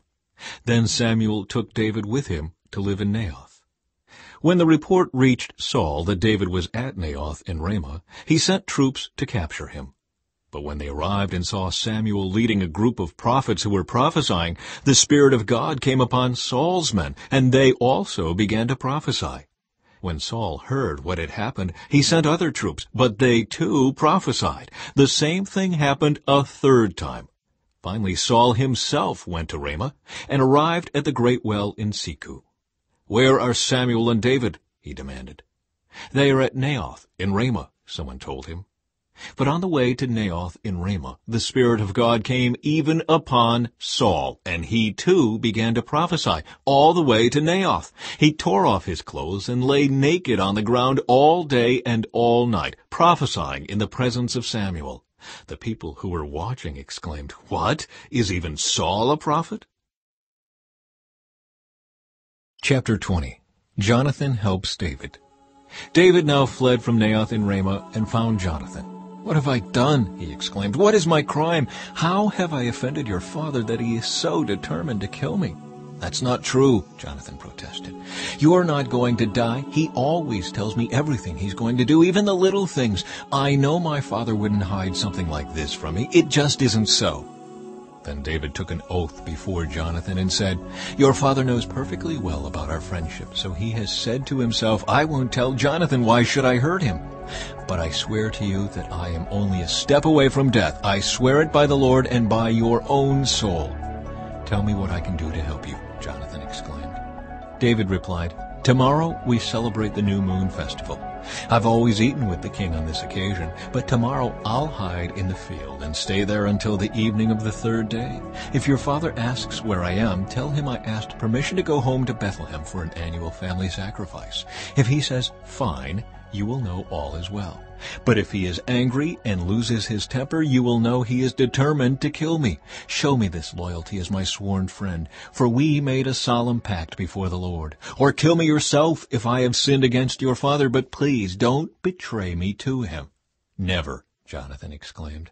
"You know that if I had the slightest notion my father was planning to kill you, I would tell you at once." Then David asked, "How will I know whether or not your father is angry?" "Come out to the field with me," Jonathan replied, and they went out there together. Then Jonathan told David, "I promise by the Lord, the God of Israel, that by this time tomorrow, or the next day at the latest, I will talk to my father and let you know at once how he feels about you. If he speaks favorably about you, I will let you know. But if he is angry and wants you killed, may the Lord strike me and even kill me if I don't warn you so you can escape and live. May the Lord be with you as he used to be with my father. And may you treat me with the faithful love of the Lord as long as I live. But if I die, treat my family with this faithful love, even when the Lord destroys all your enemies from the face of the earth." So Jonathan made a solemn pact with David, saying, "May the Lord destroy all your enemies." And Jonathan made David reaffirm his vow of friendship again, for Jonathan loved David as he loved himself. Then Jonathan said, "Tomorrow we celebrate the New Moon Festival. You will be missed when your place at the table is empty. The day after tomorrow, toward evening, go to the place where you hid before and wait there by the stone pile. I will come out and shoot 3 arrows to the side of the stone pile as though I were shooting at a target. Then I will send a boy to bring the arrows back. If you hear me tell him, 'They're on this side,' then you will know, as surely as the Lord lives, that all is well and there is no trouble. But if I tell him, 'Go farther, the arrows are still ahead of you,' then it will mean that you must leave immediately, for the Lord is sending you away. And may the Lord make us keep our promises to each other, for he has witnessed them." So David hid himself in the field, and when the New Moon Festival began, the king sat down to eat. He sat at his usual place against the wall, with Jonathan sitting opposite him, and Abner beside him. But David's place was empty. Saul didn't say anything about it that day, for he said to himself, "Something must have made David ceremonially unclean." But when David's place was empty again the next day, Saul asked Jonathan, "Why hasn't the son of Jesse been here for the meal, either yesterday or today?" Jonathan replied, "David earnestly asked me if he could go to Bethlehem. He said, 'Please let me go, for we are having a family sacrifice. My brother demanded that I be there, so please let me get away to see my brothers. That's why he isn't here at the king's table.'" Saul boiled with rage at Jonathan. "You stupid son of a whore," he swore at him.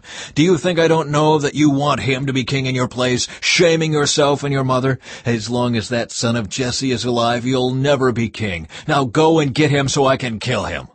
"But why should he be put to death?" Jonathan asked his father. "What has he done?" Then Saul hurled his spear at Jonathan, intending to kill him. So at last Jonathan realized that his father was really determined to kill David.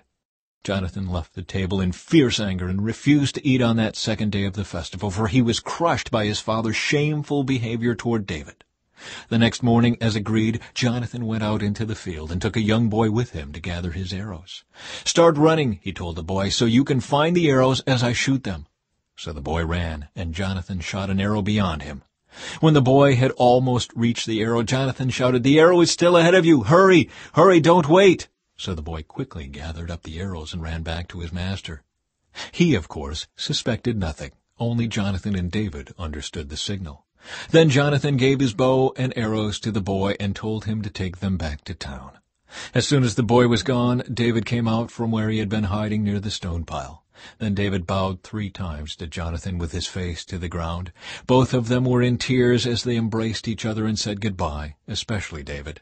At last Jonathan said to David, "Go in peace, for we have sworn loyalty to each other in the Lord's name. The Lord is the witness of a bond between us and our children forever."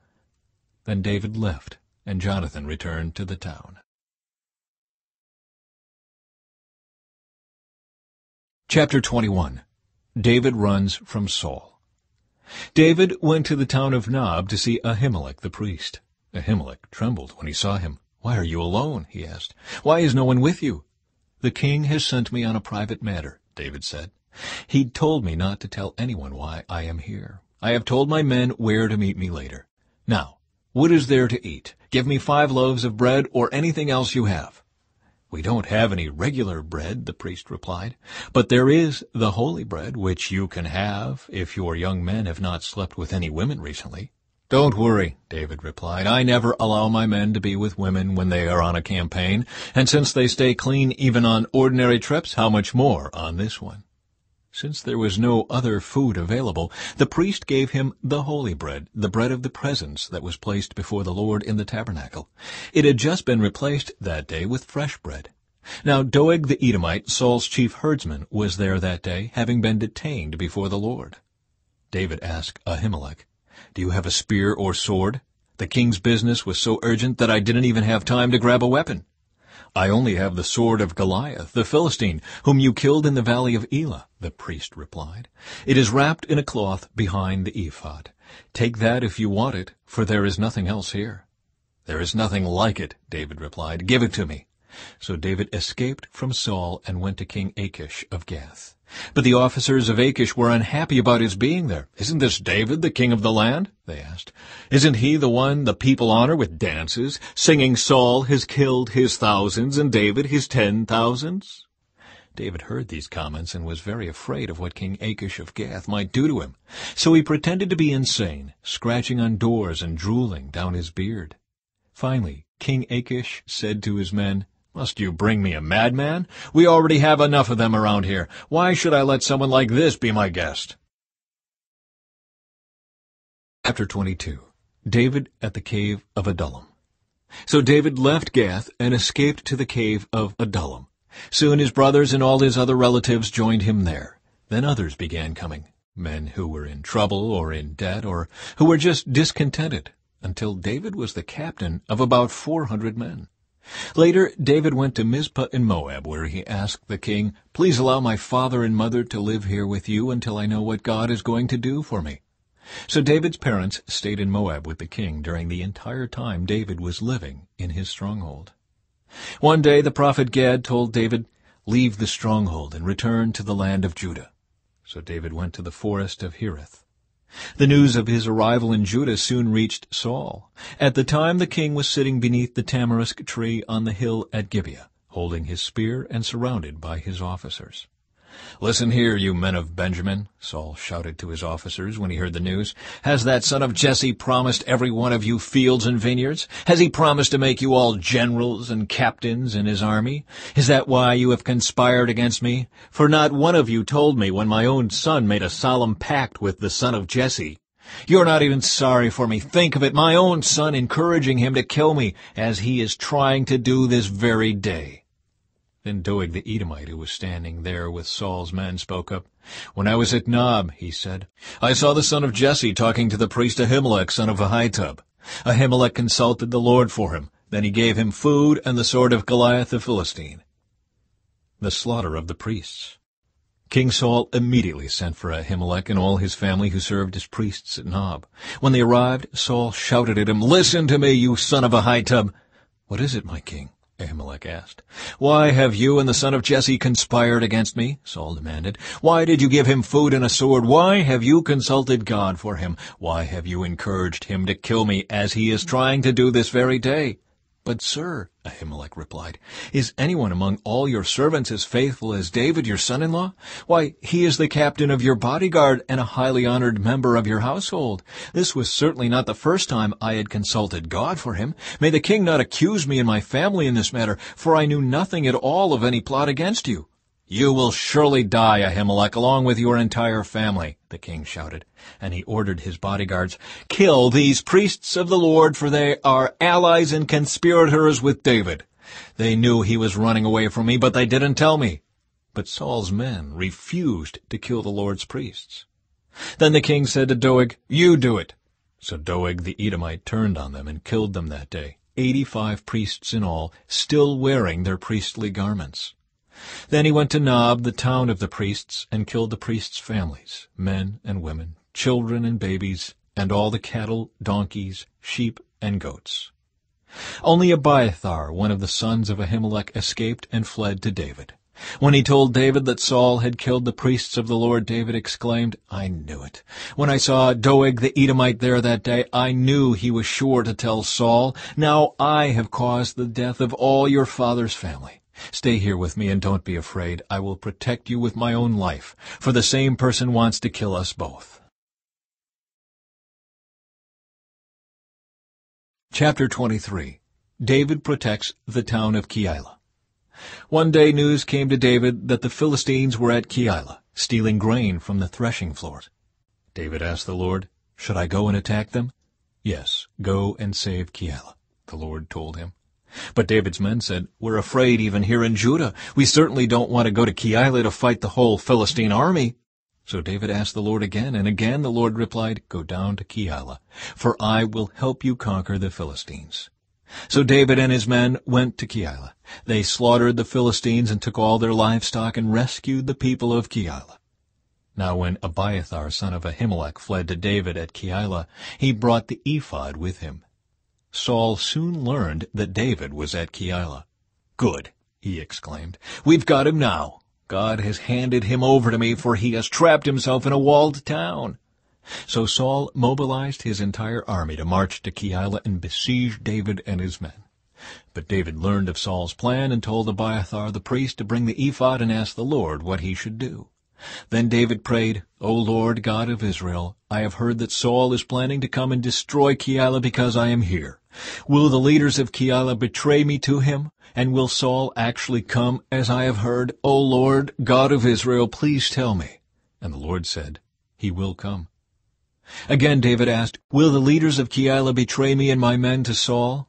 And the Lord replied, "Yes, they will betray you." David hides in the wilderness. So David and his men, about 600 of them now, left Keilah and began roaming the countryside. Word soon reached Saul that David had escaped, so he didn't go to Keilah after all. David now stayed in the strongholds of the wilderness and in the hill country of Ziph. Saul hunted him day after day, but God didn't let Saul find him. One day near Horish, David received the news that Saul was on the way to Ziph to search for him and kill him. Jonathan went to find David and encouraged him to stay strong in his faith in God. "Don't be afraid," Jonathan reassured him. "My father will never find you. You are going to be the king of Israel, and I will be next to you, as my father Saul is well aware." So the two of them renewed their solemn pact before the Lord. Then Jonathan returned home, while David stayed at Horish. But now the men of Ziph went to Saul in Gibeah and betrayed David to him. "We know where David is hiding," they said. "He is in the strongholds of Horish, on the hill of Hachilah, which is in the southern part of Jeshimon. Come down whenever you're ready, O king, and we will catch him and hand him over to you." The "The Lord bless you," Saul said. "At last someone is concerned about me. Go and check again to be sure of where he is staying and who has seen him there, for I know that he is very crafty. Discover his hiding places and come back when you are sure. Then I'll go with you. And if he is in the area at all, I'll track him down, even if I have to search every hiding place in Judah." So the men of Ziph returned home ahead of Saul. Meanwhile, David and his men had moved into the wilderness of Maon in the Arabah valley south of Jeshimon. When David heard that Saul and his men were searching for him, he went even farther into the wilderness to the great rock, and he remained there in the wilderness of Maon. But Saul kept after him in the wilderness. Saul and David were now on opposite sides of a mountain. Just as Saul and his men began to close in on David and his men, an urgent message reached Saul that the Philistines were raiding Israel again. So Saul quit chasing David and returned to fight the Philistines. Ever since that time, the place where David was camped has been called the Rock of Escape. David then went to live in the strongholds of En-Gedi. Chapter 24. David spares Saul's life. After Saul returned from fighting the Philistines, he was told that David had gone into the wilderness of En-Gedi. So Saul chose 3,000 elite troops from all Israel and went to search for David and his men near the rocks of the wild goats. At the place where the road passes some sheepfolds, Saul went into a cave to relieve himself. But as it happened, David and his men were hiding farther back in that very cave. "Now's your opportunity," David's men whispered to him. "Today the Lord is telling you, I will certainly put your enemy into your power, to do with as you wish." So David crept forward and cut off a piece of the hem of Saul's robe. But then David's conscience began bothering him because he had cut Saul's robe. "The Lord knows I shouldn't have done that to my lord the king," he said to his men. "The Lord forbid that I should do this to my lord the king and attack the Lord's anointed one, for the Lord himself has chosen him." So David restrained his men and did not let them kill Saul. After Saul had left the cave and gone on his way, David came out and shouted after him, "My lord the king!" And when Saul looked around, David bowed low before him. Then he shouted to Saul, "Why do you listen to the people who say I am trying to harm you? This very day you can see with your own eyes it isn't true. For the Lord placed you at my mercy back there in the cave. Some of my men told me to kill you, but I spared you. For I said, I will never harm the king. He is the Lord's anointed one. Look, my father, at what I have in my hand. It is a piece of the hem of your robe. I cut it off, but I didn't kill you. This proves that I am not trying to harm you and that I have not sinned against you, even though you have been hunting for me to kill me. May the Lord judge between us. Perhaps the Lord will punish you for what you are trying to do to me, but I will never harm you. As that old proverb says, from evil people come evil deeds, so you can be sure I will never harm you. Who is the king of Israel trying to catch anyway? Should he spend his time chasing one who is as worthless as a dead dog or a single flea? May the Lord therefore judge which of us is right and punish the guilty one. He is my advocate, and he will rescue me from your power." When David had finished speaking, Saul called back, "Is that really you, my son David?" Then he began to cry. And he said to David, "You are a better man than I am, for you have repaid me good for evil. Yes, you have been amazingly kind to me today, for when the Lord put me in a place where you could have killed me, you didn't do it. Who else would let his enemy get away when he had him in his power? May the Lord reward you well for the kindness you have shown me today.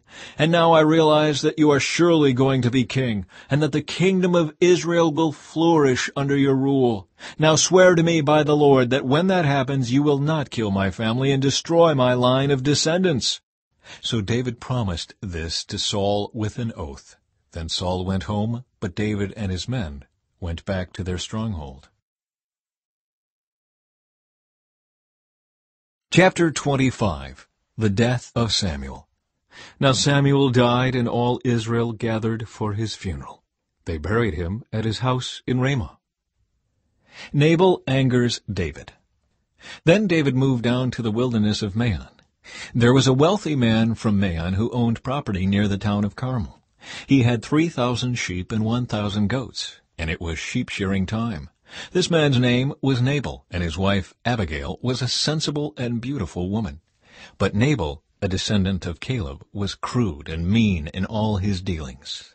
When David heard that Nabal was shearing his sheep, he sent 10 of his young men to Carmel with this message for Nabal: "Peace and prosperity to you, your family, and everything you own. I am told that it is sheep-shearing time. While your shepherds stayed among us near Carmel, we never harmed them, and nothing was ever stolen from them. Ask your own men, and they will tell you this is true. So would you be kind to us, since we have come at a time of celebration? Please share any provisions you might have on hand with us and with your friend David." David's young men gave this message to Nabal in David's name, and they waited for a reply. "Who is this fellow David?" Nabal sneered to the young men. "Who does this son of Jesse think he is? There are lots of servants these days who run away from their masters. Should I take my bread and my water and my meat that I've slaughtered for my shearers and give it to a band of outlaws who come from who knows where?" So David's young men returned and told him what Nabal had said. "Get your swords," was David's reply as he strapped on his own. Then 400 men started off with David, and 200 remained behind to guard their equipment. Meanwhile, one of Nabal's servants went to Abigail and told her, "David sent messengers from the wilderness to greet our master, but he screamed insults at them. These men have been very good to us, and we never suffered any harm from them. Nothing was stolen from us the whole time they were with us. In fact, day and night, they were like a wall of protection to us and the sheep. You need to know this and figure out what to do, for there is going to be trouble for our master and his whole family. He's so ill-tempered that no one can even talk to him." Abigail wasted no time. She quickly gathered 200 loaves of bread, 2 wineskins full of wine, 5 sheep that had been slaughtered, nearly a bushel of roasted grain, 100 clusters of raisins, and 200 fig cakes. She packed them on donkeys and said to her servants, "Go on ahead. I will follow you shortly." But she didn't tell her husband Nabal what she was doing. As she was riding her donkey into a mountain ravine, she saw David and his men coming toward her. David had just been saying, "A lot of good it did to help this fellow. We protected his flocks in the wilderness, and nothing he owned was lost or stolen, but he has repaid me evil for good. May God strike me and kill me if even one man of his household is still alive tomorrow morning." Abigail intercedes for Nabal. When Abigail saw David, she quickly got off her donkey and bowed low before him. She fell at his feet and said, "I accept all blame in this matter, my lord. Please listen to what I have to say. I know Nabal is a wicked and ill-tempered man. Please don't pay any attention to him. He is a fool, just as his name suggests. But I never even saw the young men you sent. Now, my lord, as surely as the Lord lives, and you yourself live, since the Lord has kept you from murdering and taking vengeance into your own hands, let all your enemies and those who try to harm you be as cursed as Nabal is. And here is a present that I, your servant, have brought to you and your young men. Please forgive me if I have offended you in any way. The Lord will surely reward you with a lasting dynasty, for you are fighting the Lord's battles, and you have not done wrong throughout your entire life. Even when you are chased by those who seek to kill you, your life is safe in the care of the Lord your God, secure in his treasure pouch. But the lives of your enemies will disappear like stones shot from a sling. When the Lord has done all he promised and has made you leader of Israel, don't let this be a blemish on your record. Then your conscience won't have to bear the staggering burden of needless bloodshed and vengeance. And when the Lord has done these great things for you, please remember me, your servant."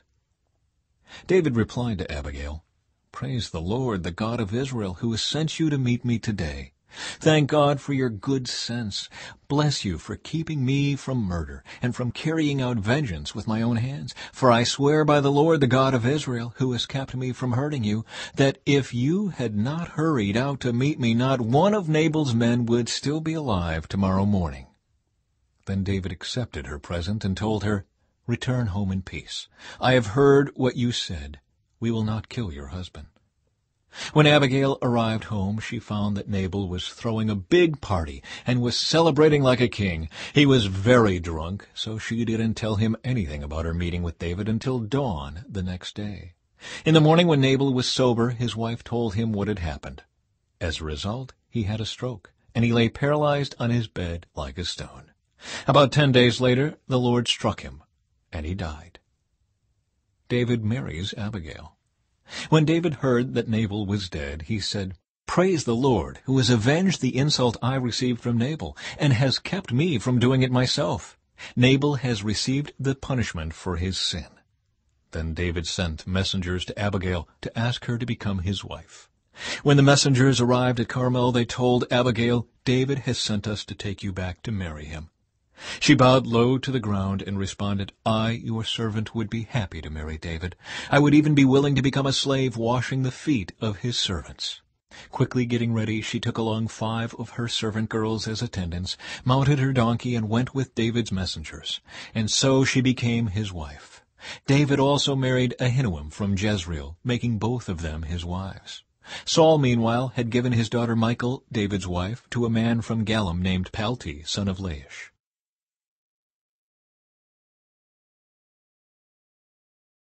Chapter 26. David spares Saul again. Now some men from Ziph came to Saul at Gibeah to tell him, "David is hiding on the hill of Hachilah, which overlooks Jeshimon." So Saul took 3,000 of Israel's elite troops and went to hunt him down in the wilderness of Ziph. Saul camped along the road beside the hill of Hachilah near Jeshimon, where David was hiding. When David learned that Saul had come after him into the wilderness, he sent out spies to verify the report of Saul's arrival. David slipped over to Saul's camp one night to look around. Saul and Abner, son of Ner, the commander of his army, were sleeping inside a ring formed by the slumbering warriors. "Who will volunteer to go in there with me?" David asked Ahimelech the Hittite and Abishai, son of Zeruiah, Joab's brother. "I'll go with you," Abishai replied. So David and Abishai went right into Saul's camp and found him asleep, with his spear stuck in the ground beside his head. Abner and the soldiers were lying asleep around him. "God has surely handed your enemy over to you this time," Abishai whispered to David. "Let me pin him to the ground with one thrust of the spear. I won't need to strike twice." "No," David said, "don't kill him, for who can remain innocent after attacking the Lord's anointed one? Surely the Lord will strike Saul down some day, or he will die of old age or in battle. The Lord forbid that I should kill the one he has anointed. But take his spear and that jug of water beside his head, and then let's get out of here." So David took the spear and jug of water that were near Saul's head. Then he and Abishai got away without anyone seeing them or even waking up, because the Lord had put Saul's men into a deep sleep. David climbed the hill opposite the camp until he was at a safe distance. Then he shouted down to the soldiers and to Abner, son of Ner, "Wake up, Abner!" "Who is it?" Abner demanded. "Well, Abner, you're a great man, aren't you?" David taunted. "Where in all Israel is there anyone as mighty? So why haven't you guarded your master the king when someone came to kill him? This isn't good at all. I swear by the Lord that you and your men deserve to die because you failed to protect your master, the Lord's anointed. Look around. Where are the king's spear and the jug of water that were beside his head?" Saul recognized David's voice and called out, "Is that you, my son David?" And David replied, "Yes, my lord the king. Why are you chasing me? What have I done? What is my crime? But now let my lord the king listen to his servant. If the Lord has stirred you up against me, then let him accept my offering. But if this is simply a human scheme, then may those involved be cursed by the Lord. For they have driven me from my home, so I can no longer live among the Lord's people, and they have said, 'Go worship pagan gods.' Must I die on foreign soil, far from the presence of the Lord? Why has the king of Israel come out to search for a single flea? Why does he hunt me down like a partridge on the mountains?" Then Saul confessed, "I have sinned. Come back home, my son, and I will no longer try to harm you, for you valued my life today. I have been a fool and very, very wrong." "Here is your spear, O king," David replied. "Let one of your young men come over and get it. The Lord gives his own reward for doing good and for being loyal, and I refused to kill you even when the Lord placed you in my power, for you are the Lord's anointed one. Now may the Lord value my life even as I have valued yours today. May he rescue me from all my troubles." And Saul said to David, "Blessings on you, my son David. You will do many heroic deeds, and you will surely succeed." Then David went away, and Saul returned home. Chapter 27. David among the Philistines. But David kept thinking to himself, Someday Saul is going to get me. The best thing I can do is escape to the Philistines. Then Saul will stop hunting for me in Israelite territory, and I will finally be safe. So David took his 600 men and went over and joined Achish son of Maoch, the king of Gath. David and his men and their families settled there with Achish at Gath. David brought his 2 wives along with him, Ahinoam from Jezreel and Abigail, Nabal's widow from Carmel.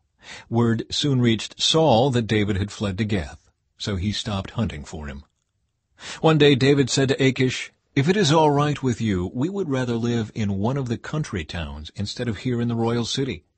So Achish gave him the town of Ziklag, which still belongs to the kings of Judah to this day. And they lived there among the Philistines for 1 year and 4 months. David and his men spent their time raiding the Geshurites, the Girzites, and the Amalekites, people who had lived near Shur toward the land of Egypt since ancient times. David did not leave one person alive in the villages he attacked. He took the sheep, goats, cattle, donkeys, camels, and clothing before returning home to see King Achish. "Where did you make your raid today?" Achish would ask. And David would reply, "Against the south of Judah, the Jerahmeelites, and the Kenites." No one was left alive to come to Gath and tell where he had really been. This happened again and again while he was living among the Philistines. Achish believed David and thought to himself, "By now the people of Israel must hate him bitterly.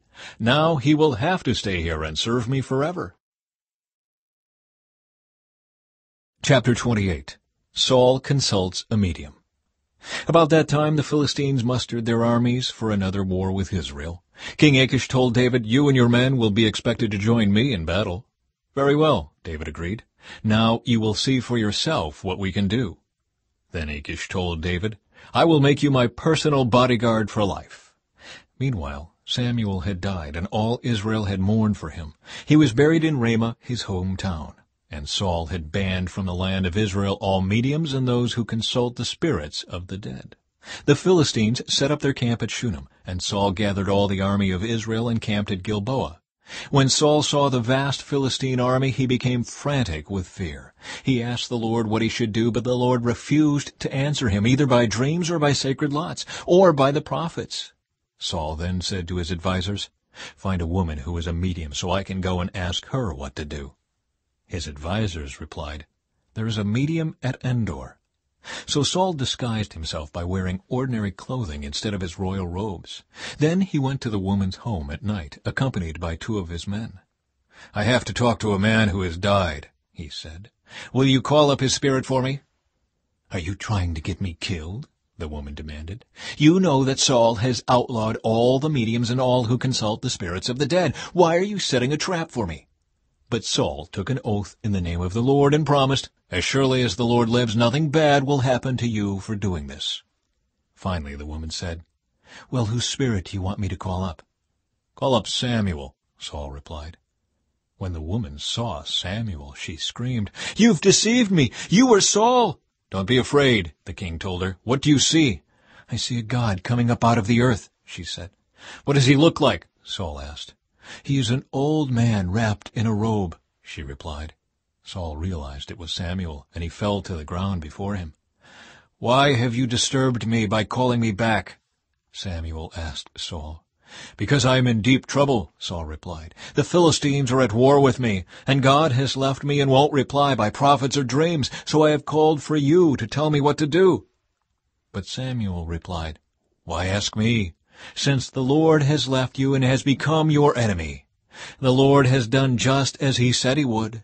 He has torn the kingdom from you and given it to your rival David.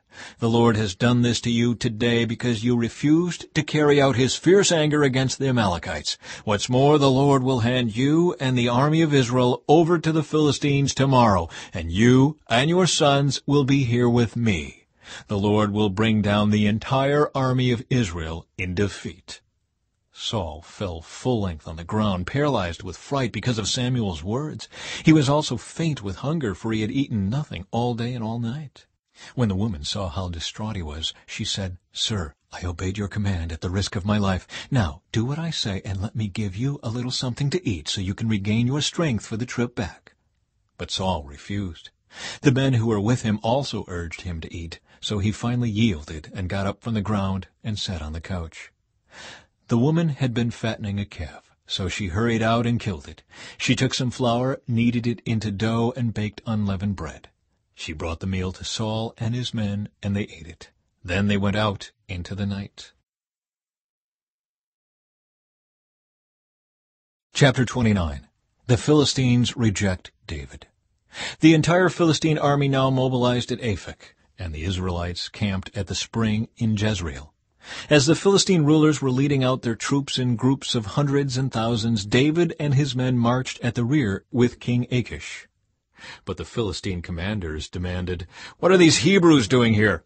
And Achish told them, "This is David, the servant of King Saul of Israel. He's been with me for years, and I've never found a single fault in him from the day he arrived until today." But the Philistine commanders were angry. "Send him back to the town you've given him," they demanded. "He can't go into the battle with us. What if he turns against us in battle and becomes our adversary? Is there any better way for him to reconcile himself with his master than by handing our heads over to him? Isn't this the same David about whom the women of Israel sing in their dances, 'Saul has killed his thousands and David his 10,000s'?" So Achish finally summoned David and said to him, "I swear by the Lord that you have been a trustworthy ally.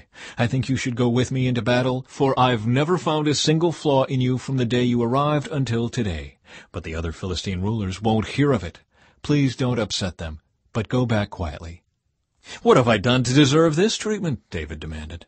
"What have you ever found in your servant that I can't go and fight the enemies of my lord the king?"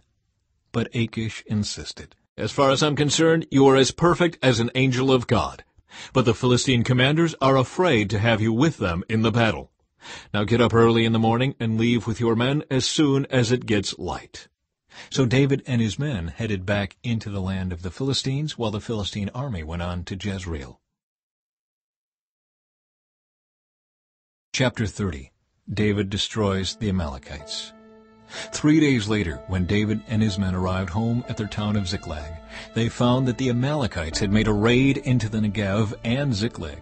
They had crushed Ziklag and burned it to the ground. They had carried off the women and children and everyone else, but without killing anyone. When David and his men saw the ruins and realized what had happened to their families, they wept until they could weep no more. David's 2 wives, Ahinoam from Jezreel and Abigail, the widow of Nabal from Carmel, were among those captured. David was now in great danger because all his men were very bitter about losing their sons and daughters, and they began to talk of stoning him. But David found strength in the Lord his God. Then he said to Abiathar the priest, "Bring me the ephod." So Abiathar brought it. Then David asked the Lord, "Should I chase after this band of raiders? Will I catch them?" And the Lord told him, "Yes, go after them. You will surely recover everything that was taken from you." So David and his 600 men set out, and they came to the brook Bezor. But 200 of the men were too exhausted to cross the brook, so David continued the pursuit with 400 men. Along the way they found an Egyptian man in a field and brought him to David.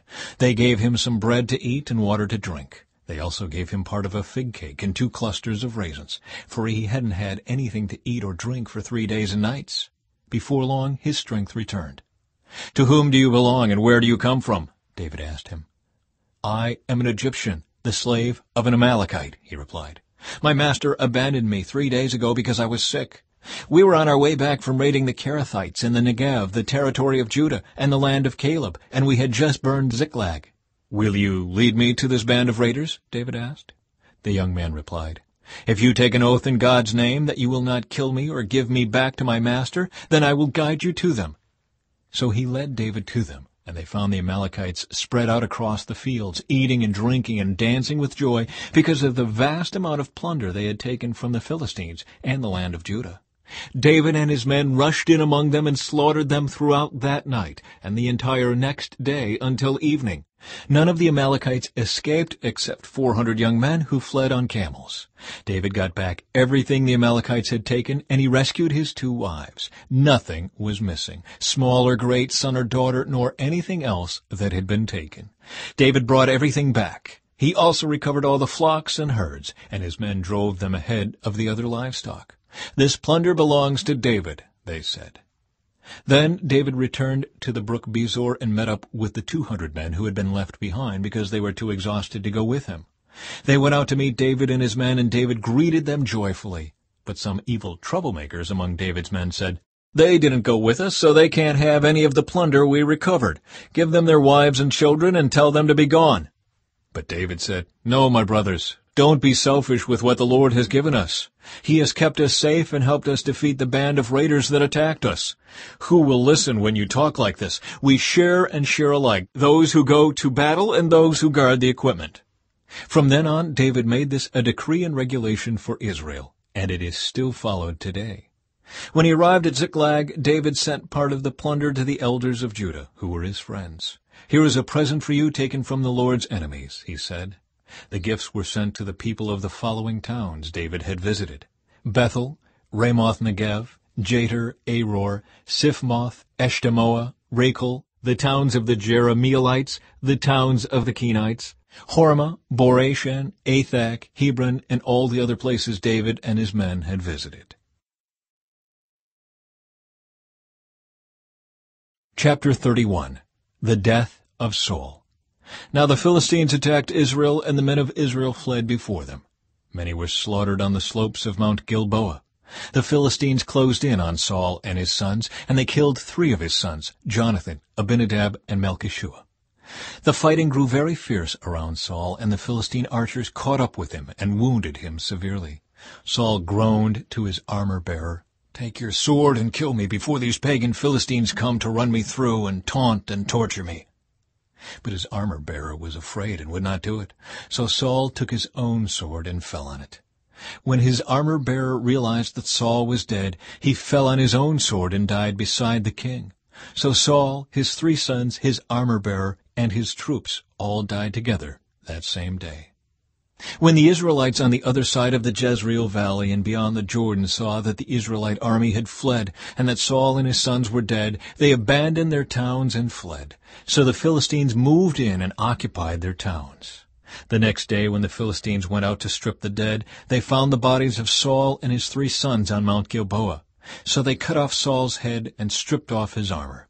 Then they proclaimed the good news of Saul's death in their pagan temple and to the people throughout the land of Philistia. They placed his armor in the temple of the Ashtoreths, and they fastened his body to the wall of the city of Bethshan. But when the people of Jabesh Gilead heard what the Philistines had done to Saul, all their mighty warriors traveled through the night to Bethshan and took the bodies of Saul and his sons down from the wall. They brought them to Jabesh, where they burned the bodies. Then they took their bones and buried them beneath the tamarisk tree at Jabesh, and they fasted for 7 days.